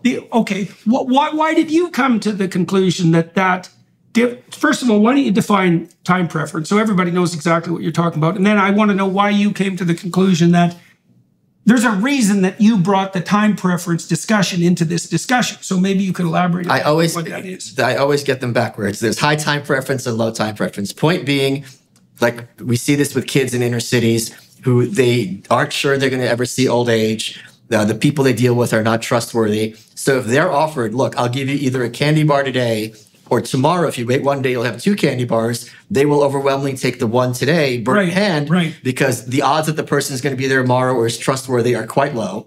And this extrapolates in a very nefarious way, because if you're living moment to moment, you're not going to school to plan for medical school. How long do you have to go to medical school for your doctor? It's years and years. You're just thinking just getting past tomorrow. It's a function also of poverty. When someone's worried about their next meal, it's very hard to maintain that vision of what am I going to be doing when I'm 40. Right. So that is that concept of time preference. Okay. And so the problem, really crucial. Right. Well, okay. So and this is also why having a stable society is important, and why governments are often a problem. Take inflation. If I don't know how much a dollar is going to be worth 10 years from now, how am I going to make a contract with you that... Well, you're also punished then for foregoing gratification. Right. That's one of the terrible things about inflation, is that you actually punish the people who are the conscientious people upon whose labor society would be properly Imagine based. you tell me that, in a year from now, you're going to deliver 10 yards of silk. But the definition of a yard today is 36 inches, but tomorrow it might be 3 inches. It's just like, or 50 inches. I can't make any kind of plan if the definition of a yard changes. So if the definition of what a dollar changes year to year and it loses its value, you can't make long-term planning, because if you say I'm going to give you $1 million 10 years from now, I don't know what that means. It could be absolutely worthless. Right.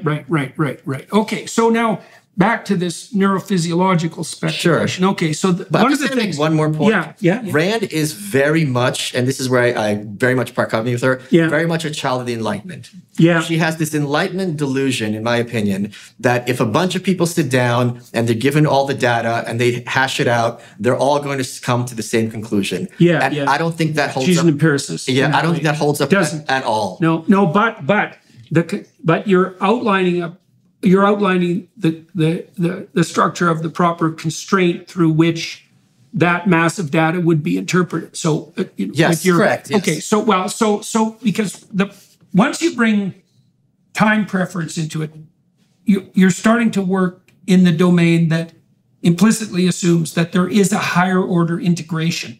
So these initial systems, these initial motivational systems, they're very short term. So, and they want short-term gratification. So when a baby wails, when it cries, it wants to be satisfied now. But can I say one thing? This is the distinction Rand draws between hedonism and her philosophy, because she thinks that the more moral a person, the more long-range his thought, whereas hedonism is very much pleasure of the moment. And I'm going to defend hedonism a little bit, because the term gets a bad rap. hedonism isn't Coke orgies. Hedonism is Martha Stewart, where you're having coffee and book club with your friends and having the pleasure of the... That's more of an... Okay, but I would put... You can actually separate those technically, sure, but the point is... Because that kind of hedonism would be more on the aesthetic end. Sure. Right, and it's more sophisticated. But I'm talking about like... Pleasure per se isn't bad. Right, with this Epicurean idea of hedonism, how it was pitched, thousands of years ago, it wasn't at all this maximizing pleasure and in the moment. Life. Yes. Right. Okay, yeah. Well, so we'll just define the kind of hedonism that we're objecting to as blinkered by the short term. But I also hate this kind of WASP suspicion of hedonism, this puritanical, like if you're having pleasure, you're doing something wrong. And it's like, pleasure is wonderful. People should do it more in the sense of, I'm reading a nice book, I'm enjoying a fire, I'm having a walk with my friends. These are all everything in its place is the proper notion for that, correct, right? yes. Right. And so the demand for hedonic gratification shouldn't be put forward in a manner that sacrifices the overall integrity. It's the reward. Yeah. I worked hard, and now I get to watch a stupid TV show and not feel any guilt about it because I did my work for today. Right. Well, and it's necessary. And I have no shame about it. Yeah. Well, the psychologists know, if they're wise, that you want to have all the forms of motivation that are available to you working to push you forward. Yeah. And certainly the draw. So technically, the source of reward that people work hardest for isn't satiation reward. They would if they were starving, Sure. Like you can put animals and human beings into a situation where they'll work like single-mindedly for satiation, right? Like if you haven't had anything to drink for 2 weeks, you're going to be pretty motivated. That aside, and this is something the Soviets understood very well. That is something. Yes, definitely. Yes, well, tyrants understand that very well. Yes, because they leverage the force of these basic motivational systems, right? Mostly the sort of pleasure that people pursue is the pleasure of noting that they're moving forward towards a desired goal. Yes. Okay? There's a whole neurophysiological system set up that mediates that, and it's the system activated by drugs like cocaine. That's the dopaminergic system, and it has its origins in the same system that mediates voluntary exploratory activity, right? So it's a very ancient system. It emerges, it's hypothalamic. The hypothalamus is a part of the brain that sits right on top of the spinal cord. It's an absolutely ancient system. And the pleasure that we generally are most motivated by does activate these systems. And if you want people to be actively engaged in a meaningful way in their own life and in their social pursuits, then you want to make sure that that system is operating in the direction of those pursuits, right? So then one of the things that happens when people make an agreement is that they set up a shared aim, right? So our aim today was to have an interesting conversation that we could share with people. Okay, so that sets up our nervous system. So as long as we're uttering words in a manner that moves us towards that aim, then we're going to stay engaged and enthusiastic because the system that produces enthusiasm and engagement is now on board in relationship to that aim. Okay, so imagine this then, so that your aim becomes the participation in the social system that's optimally balanced when people are pursuing their enlightened self-interest in a manner that's of maximal social utility that stretches across the longest possible time span. I don't have any use for social utility. I don't think that term has any meaning. So that... What does that mean? Let me explain that, and you tell me what you think about it. Okay, so let's go back to this idea of subsidiarity, right? Okay. This hierarchy. Yes. Okay, so you can think about that in your own life. So maybe you have an intimate relationship with someone, might be a child or a parent or a sibling or your spouse. Okay, now, so that would be the primary domain of social interaction. All right, so now, how do you characterize that relationship? Like, you want it to sustain over a long period of time. You have an obligation to it. You have a responsibility to it. And is that the beginning of the polity? That dyadic relationship? If you want to be a good person, I think, then you do have a kind of, again, this speaks to what kind of person do you want to be? Do you want to be someone that your family can admire and rely on? And knowing that when this shit hits the fan, they'll be in a position to reciprocate. Do you want to be that provider or that source of strength? Again, this is your opportunity to be that person. Okay. Or do you want to be the guy who's not there for his kids? You have that opportunity too. Right. And at the end of the day, you're going to have to look yourself in the mirror or avoiding eye contact in the mirror.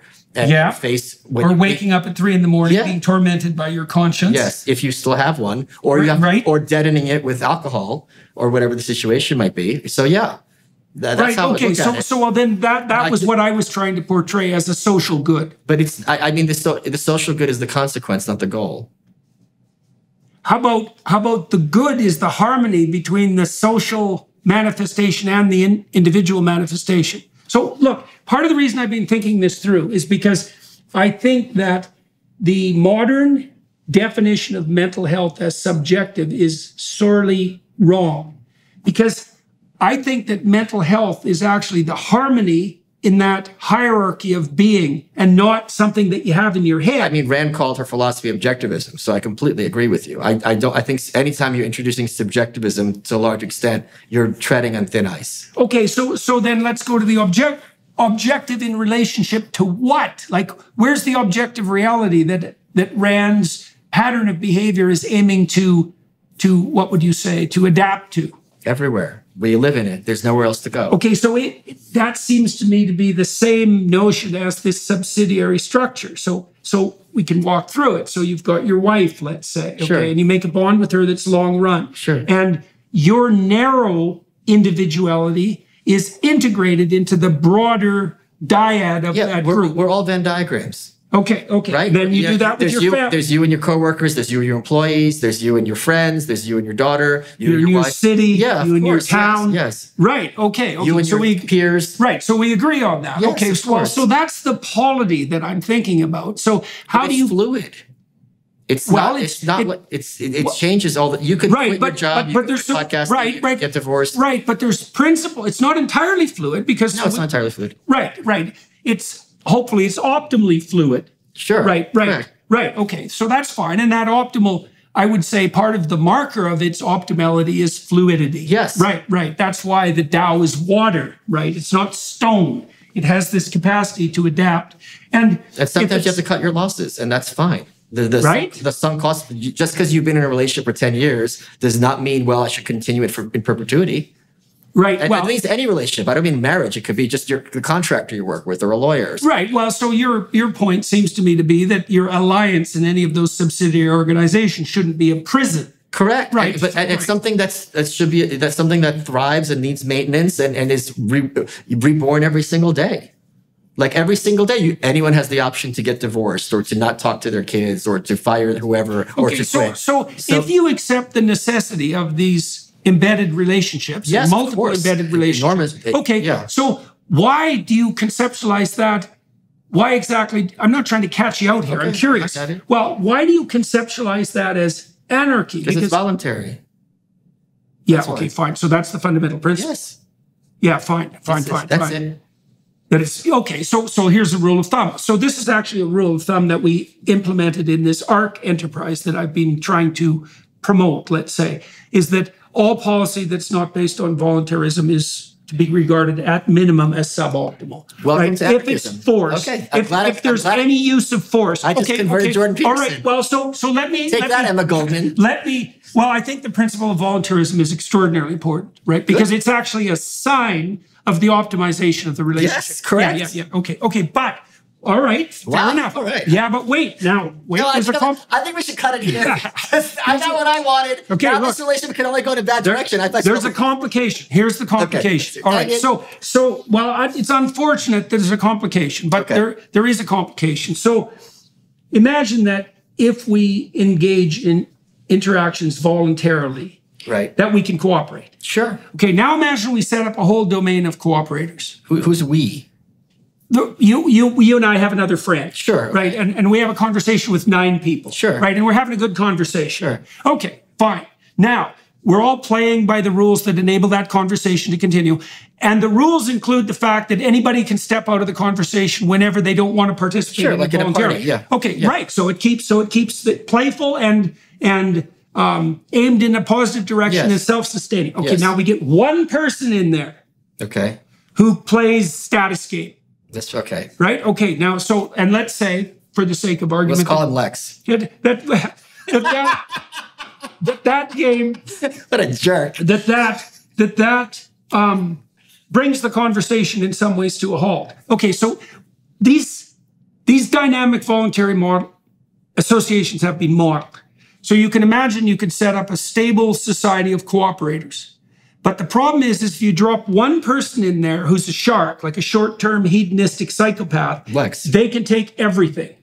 They can take everything. Okay, so you said you can't use force. What do you do with the people who don't play fair? If you're at a party, let's go this party scenario, and there's someone there who's just being an ass, whoever's home it's their domicile.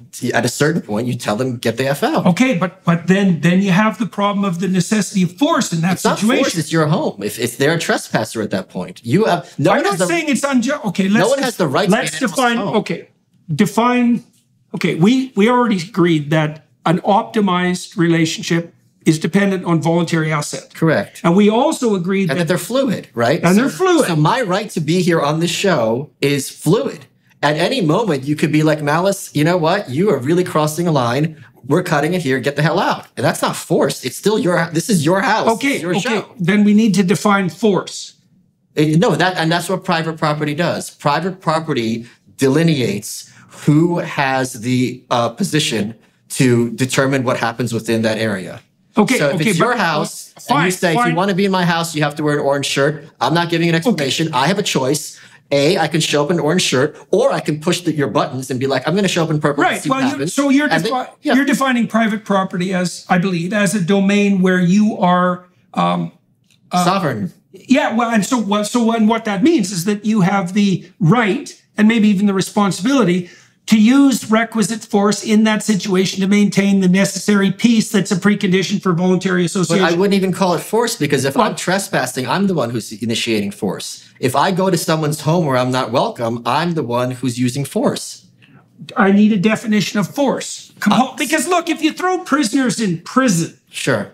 Because they continually violate other people's property. But they're the ones who initiated force by going after somebody else, assuming that these people were actual criminals. You know that. We're making that assumption. Yeah, someone's an actual rapist, and now they were locked into a cage. They're the ones who initiated force who started this chain, and what is done to them as a consequence, which is, let's assume it's done in a rational and above board manner, is a consequence of their actions. So okay. So you're implying, I believe, that the use of force, this is why we need a word, because like if I have to throw you out of here, most people would say, by the normative meaning of the word force, that I used force to throw you out. Now, you're claiming but not in a moral sense. Right, not in the moral sense. Right. So then the issue becomes... I've been welcomed in your home, right? Yeah. At a certain point, if I outstay even if you're like, hey, Malice, come crash on my sofa. You know what I mean? I know you're here. At a certain point, if I'm blasting music or outstaying my welcome, and you're like, okay, your right to stay here has been revoked. And if I start squatting, I'm the one who is infringing on your private property. Right. So for you to either yourself or call private security or the police to be like, get this guy out of here. Right. That's not initiating. So that's minimum necessary self-defense. Yes. Something like that. Yeah, well, that's a good principle. I mean, I think one of the other principles of appropriate social organization is minimum necessary force. So your claim, but the problem with government is that people won't see. We already agreed that the proper social organization is one based on voluntary assent. And if you're crashing on my couch, you might not want to leave voluntarily. So I'm transgressing against. Again, you're the sovereign. It's your home. That's what private property adjudicates. Whose opinion matters. Yeah. And if it's your house, it's yours. Period. Yeah. Right. Well, period, within some appropriate limits, and I think we have actually worked those out quite well, generally speaking, especially in the United States with our definition of what constitutes private property. So, I'm still having trouble with the domain of how you organize policy if your emphasis is on what's voluntary with people who break the rules. eBay does this all the time. If I buy a fossil, as I have recently, from Czech Republic, and that fossil turns out to be fake, I can adjudicate it through eBay. I could adjudicate it through PayPal, where I paid, or I could adjudicate through my credit card company. None of these are governments, but they're all in a position to reverse that transaction. This is an example of anarchism in practice, because the idea that I'm going to sue someone in Czech Republic for a fossil is no possibility of that happening.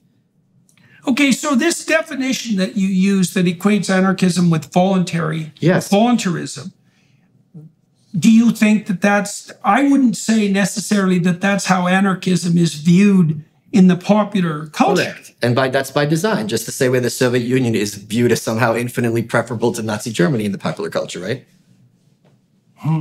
So, okay, so you're equating, because those who are in power. See, I wondered why you were relatively easy to get along with for an anarchist, and it's fundamentally because you predicate your notion of anarchism on voluntary assent. But they all did. I mean, Emma Goldman and Berkman did as well. They wanted a society based on peace, and they viewed the capitalists as exploiters. So even at the end of the day, this is one of the reasons Berkman and Goldman were both yelling at Lenin. They're like, we're for their version. They call it, because anarchism and socialism were regarded as synonymous in that school at the time. Therefore, we're for the individual, complete free speech. Emma Goldman fought to have fight the draft in World War I. She was correct, and to teach women how to prevent pregnancy. At the time, it was a felony to distribute condoms or to explain birth control from a doctor to someone who wanted to prevent a pregnancy. And books were banned. You know, you can't use the mails. Ulysses, James Joyce was banned, for example. So that was their version of anarchism, and they're spot on in that regard. That the government has the position to tell you what you can or can't say to whom. Right. So your claim probably is something like, it seems to me, that your claim is something like, you have the right and perhaps the responsibility to respond in a manner that restores the peace. That's a good way of thinking about it. If someone violates the principles by which any interaction could continue on the basis of voluntary assent.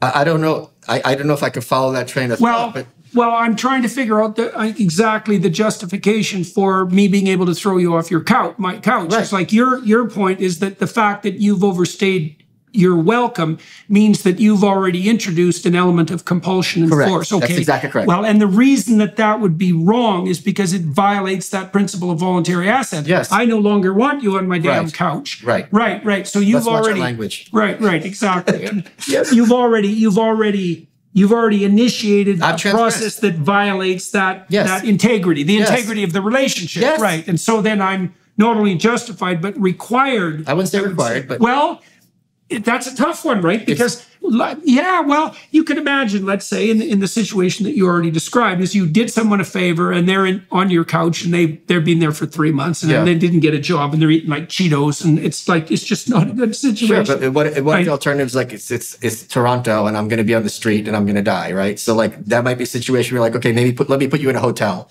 I can see that. No, fair enough.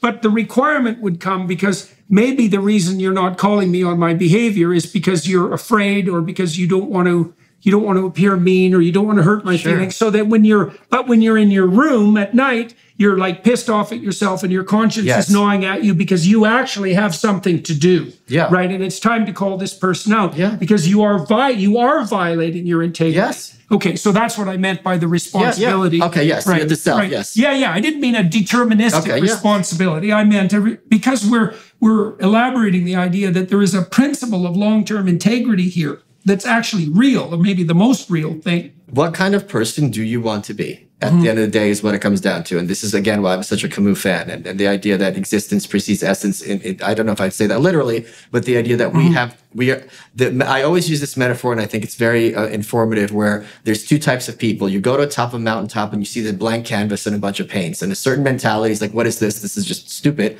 And the other type is like, this is a wonderful opportunity. I can paint this mountainside. I can paint something abstract. I can paint myself.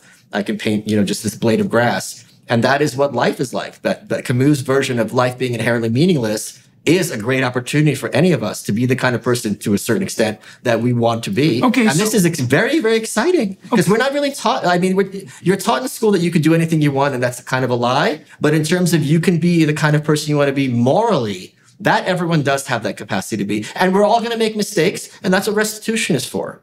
Okay, so let me ask you why you conceptualize that as meaningless and why it is that. because it sounds to me like the meaning of what you mean by meaningless is something like the freedom to choose the direction. Yes, correct. Okay, yes. but you've already made it clear that you don't regard that. Okay, so back to the Exodus story. Mm-hmm. I'll tell you something that that happens in Exodus. Very interesting. So when God enables Moses to stand up to the Pharaoh, he informs him that there are certain words he should use. He says, "Let my people go," right? It was a very famous phrase, but that's not what he says. He says, "Let my people go so they may worship me in the wilderness." And that's very much relevant to this issue of subsidiarity, mm-hmm. because what it posits is that there's a form of escape from tyranny that isn't, well, I would say anarchic hedonism. Let's try that out, right? Which is what happens when the golden calf gets worshipped, right? It's that everybody reverts to immediate gratification and everything descends into hell. It's an ordered freedom. And that's a vision of ordered freedom. That's the proper worship in the desert. And that's the alternative to tyranny and slavery. And that ordered freedom seems to me to be something like the service of the principle that allows for voluntary assent across the broadest possible range of circumstances, right? And that would be a very good... Is there a difference then in your argument for anarchism and the libertarian argument for a radically restricted government? Like, do they dovetail? Yeah, 6 months. Okay, so what do you mean? Meaning this minarchist delusion is completely incoherent. There's no such thing as a minimal government. And we've run this experiment. The Constitution was designed to create the smallest government possible and ended up creating the largest government that's ever existed. Mm-hmm. So if you're talking about Plato versus Aristotle. So you think it's inevitable that the government just... I don't think so. That's what the data tells us. Yeah. So, one of the things that happens in the Old Testament... And by the way, before the ink on the Constitution was dry, people were going to jail for violating for free speech. So it didn't even last 5 years before the sedition mm-hmm. laws were being passed. Mm-hmm. Well, sorry, maybe 10 years. In the Old Testament, the Israelites, once they escape from the Pharaoh, call out to God continually for a king. Yes. And God says, "No, you don't want a king." And the Israelites say, "Yeah, we really want a king." And God says, "No, you actually don't want a king. What you want to do is take responsibility for your own lives." And the Israelites go, "No, we want a king." Right? And so that's your point. Clean your room.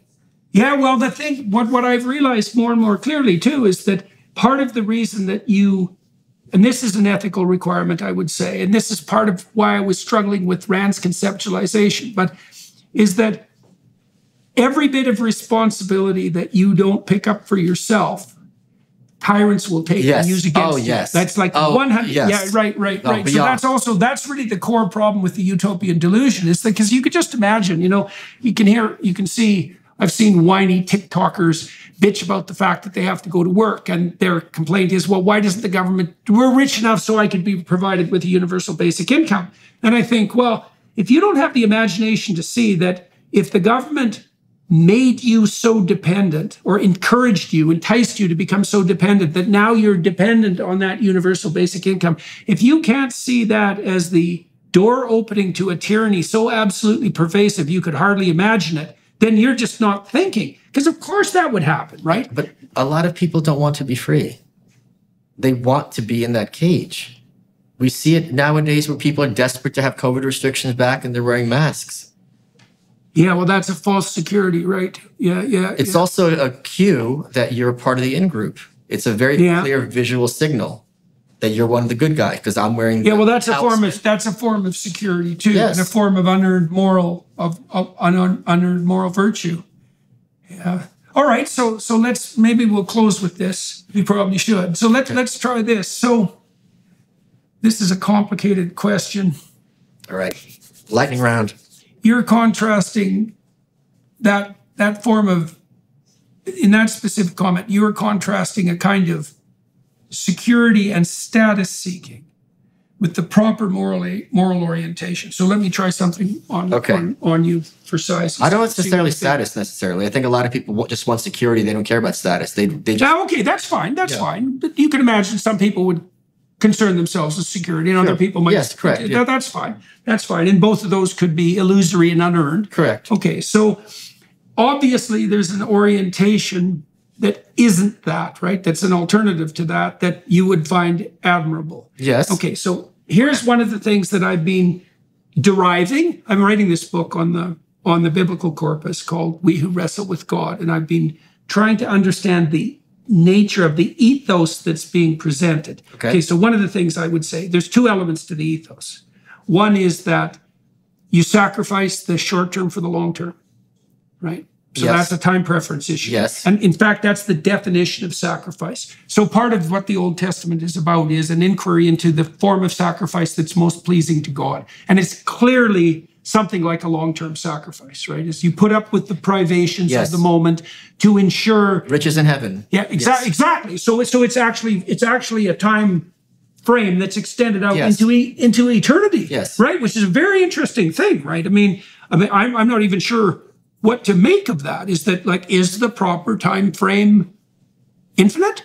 Like, is that how you should be regarding the echoings of each of your actions? Because the answer to that could hypothetically be yes. Well, this is a big distinction between Judaism and Christianity, or at least as I was taught in yeshiva, where we were taught that this whole, when I went to church for the first time with a bunch of friends in the Midwest, they'd never met a Jewish person before, so they started interrogating me. I didn't have a lot of the answers, and one of the points is Judaism is not at all thinking about the afterlife, because the way we're taught is this life is a beautiful gift from the Creator.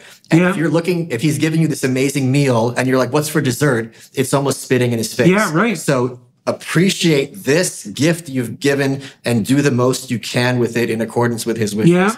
And he'll let him worry about the dessert. Right. He knows what he's doing. Right. And well, William Blake would have a good objection to that idea, I would say, because his transcendent vision was to see eternity in a grain of sand, right? So that instead of replacing the present with the forestalled and suffering the error that you just described, is you integrate the eternal into the moment. Yes. Right. Which, and then, you see echoes of that in the gospel insistence that Christ has, that the kingdom of heaven is spread upon the earth, but men will not see it.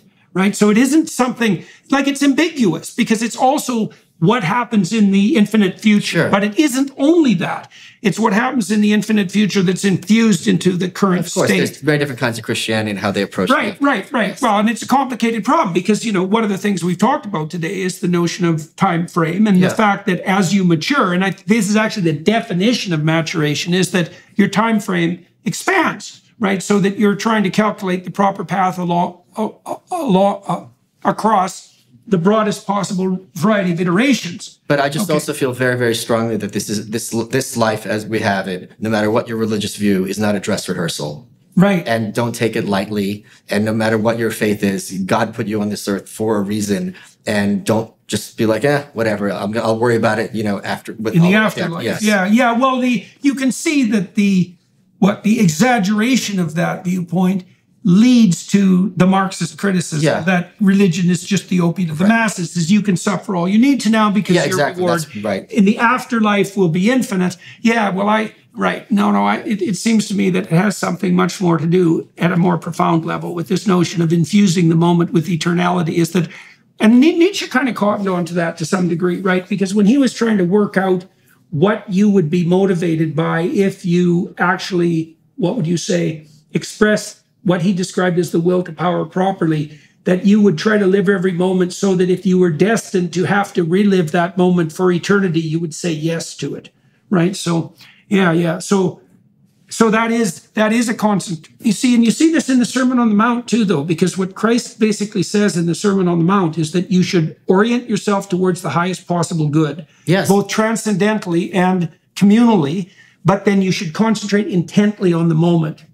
Right. And then that brings eternity into the present moment. Yes, so do what you can with what you have, and you have that opportunity every single day. Right, and that's what presents it well. And I actually think that is the reality that presents itself. Yes, I agree. That what we see, your metaphor of being on a mountain with the easel in front of you, is a metaphor that so you climb the mountain, now you can see everywhere, right? So that's a transcendental place, and so your metaphoric claim in that imagery was that if you climb to the place where you can see everything, that what presents itself in front of you is something like a blank canvas. Now, you associated that with meaninglessness, but that's a strange association, because I would associate that with the deepest of all possible meanings, is that you have the ability to participate in creation itself, essentially. So why do you why does it? Because the canvas is blank and there's no wrong answer, per se. Well, there might be an answer that violates the principle of voluntary assent. Sure, and it might be that you're going to draw a painting that looks like complete garbage, right? But the point is, this is an opportunity, and this is an opportunity that's uniquely yours, and this is not something to take lightly. Okay, so but still, why meaningless? Like, because this is Camus' word. Right. Right. He says life is inherently meaningless, meaning this idea that you have to live for the sake of society. Right. So, okay. Oh, I see. So you see that as a rebellion against an arbitrary moral code, essentially. And that's one of his books is called The Rebel. So yes. Yeah. Okay. So that's right. All right. So I would see that as a variant of what the insistence that you should follow the spirit instead of the dogma. Yes. You don't substitute dogma for spirit. Correct. Okay. Perfect. Yes. Look, that's a good place to end, actually. Okay. And unfortunately, you never said the second thing. You said there were two things. Oh, yes. Okay. Oh, I'm sorry. Yes. Absolutely. Sorry. Absolutely. Okay. I should have trolled. Well, so the sacrifice there has, see, the question that emerges in the Old Testament corpus is what's the nature of the optimized sacrifice, right? And it's something like we've discussed already. It's the ultimate sacrifice of the narrow self to the transcendental self. And this is where I was having trouble with Rand, because I wasn't sure how she organized the transcendental self. We've already defined it. Like the transcendental self is the self, one of the ways of thinking about it is the self that enables you to establish a voluntary relationship, even with yourself, across long spans of time, while simultaneously doing that with other people who are also voluntarily doing it. Right, there's a pattern there. And this is why the meaningless thing got me a bit, because if there's a pattern of voluntary assent that's optimal, which is what you're striving for in this anarchism, then that's not meaningless. It's just structured in a very complex and sophisticated way that can't be reduced to a simple dogma. Correct. Right. And also in terms of being transcendental, we're still talking about her 40 years after she died. So her mission has been accomplished. Right. And reading her works and engaging. Right. Well, that's the thing about, if your work is infused with something approximating eternal truth, right, which means that it would highlight certain archetypal realities, those would be objective realities in her phraseology, then it's going to last because it's part of the tradition that lasts. And the tradition that lasts is a reflection of games that can be played iteratively and voluntarily. Yes. Okay. So that's even a better place to end. Okay. You are welcome. All right. So it turns out that we agree. That's very, very annoying. I love being annoying. It's my brand. All right, sir. Very good to talk to you. Everyone watching and listening today, thank you very much. It was a great pleasure to hash through these topics with Michael, and I hope that you enjoyed, let's say, our walk through the terrifying consequences of a dogmatic utopian state, and took to heart the fact that is so dangerous that to call it unimaginable is correct. The depths of horror that were produced in places like the Soviet Union are enough to turn you inside out if you have the barest comprehension of what happened. And the notion that could be in any wise attractive is, I think it's the most terrifying thing that I can apprehend. And then the question starts to become, what's the alternative to that? And is there an alternative to totalitarianism and misery in the final analysis? And our conversation today revolved around the notion that whatever that might be, it definitely has something to do with iterability and voluntary assent. And, those aren't merely subjective claims. And that takes you out of the domain of an idiot moral relativism, the idiot moral relativism that makes all things permitted, everything permitted in the Dostoevskian sense. So, all right, good. Thank you, everyone, for paying attention and following this, and to the Daily Wire people for making this possible, for Michael Malice for showing up today and being able to do this live with me. That's a great privilege as far as I'm concerned. And so now we'll flip over to the Daily Wire Plus side, and I'm going to talk to Michael a bit on the autobiographical side, talk to him about his future plans as well. And if you want to join us there, please feel free to do so.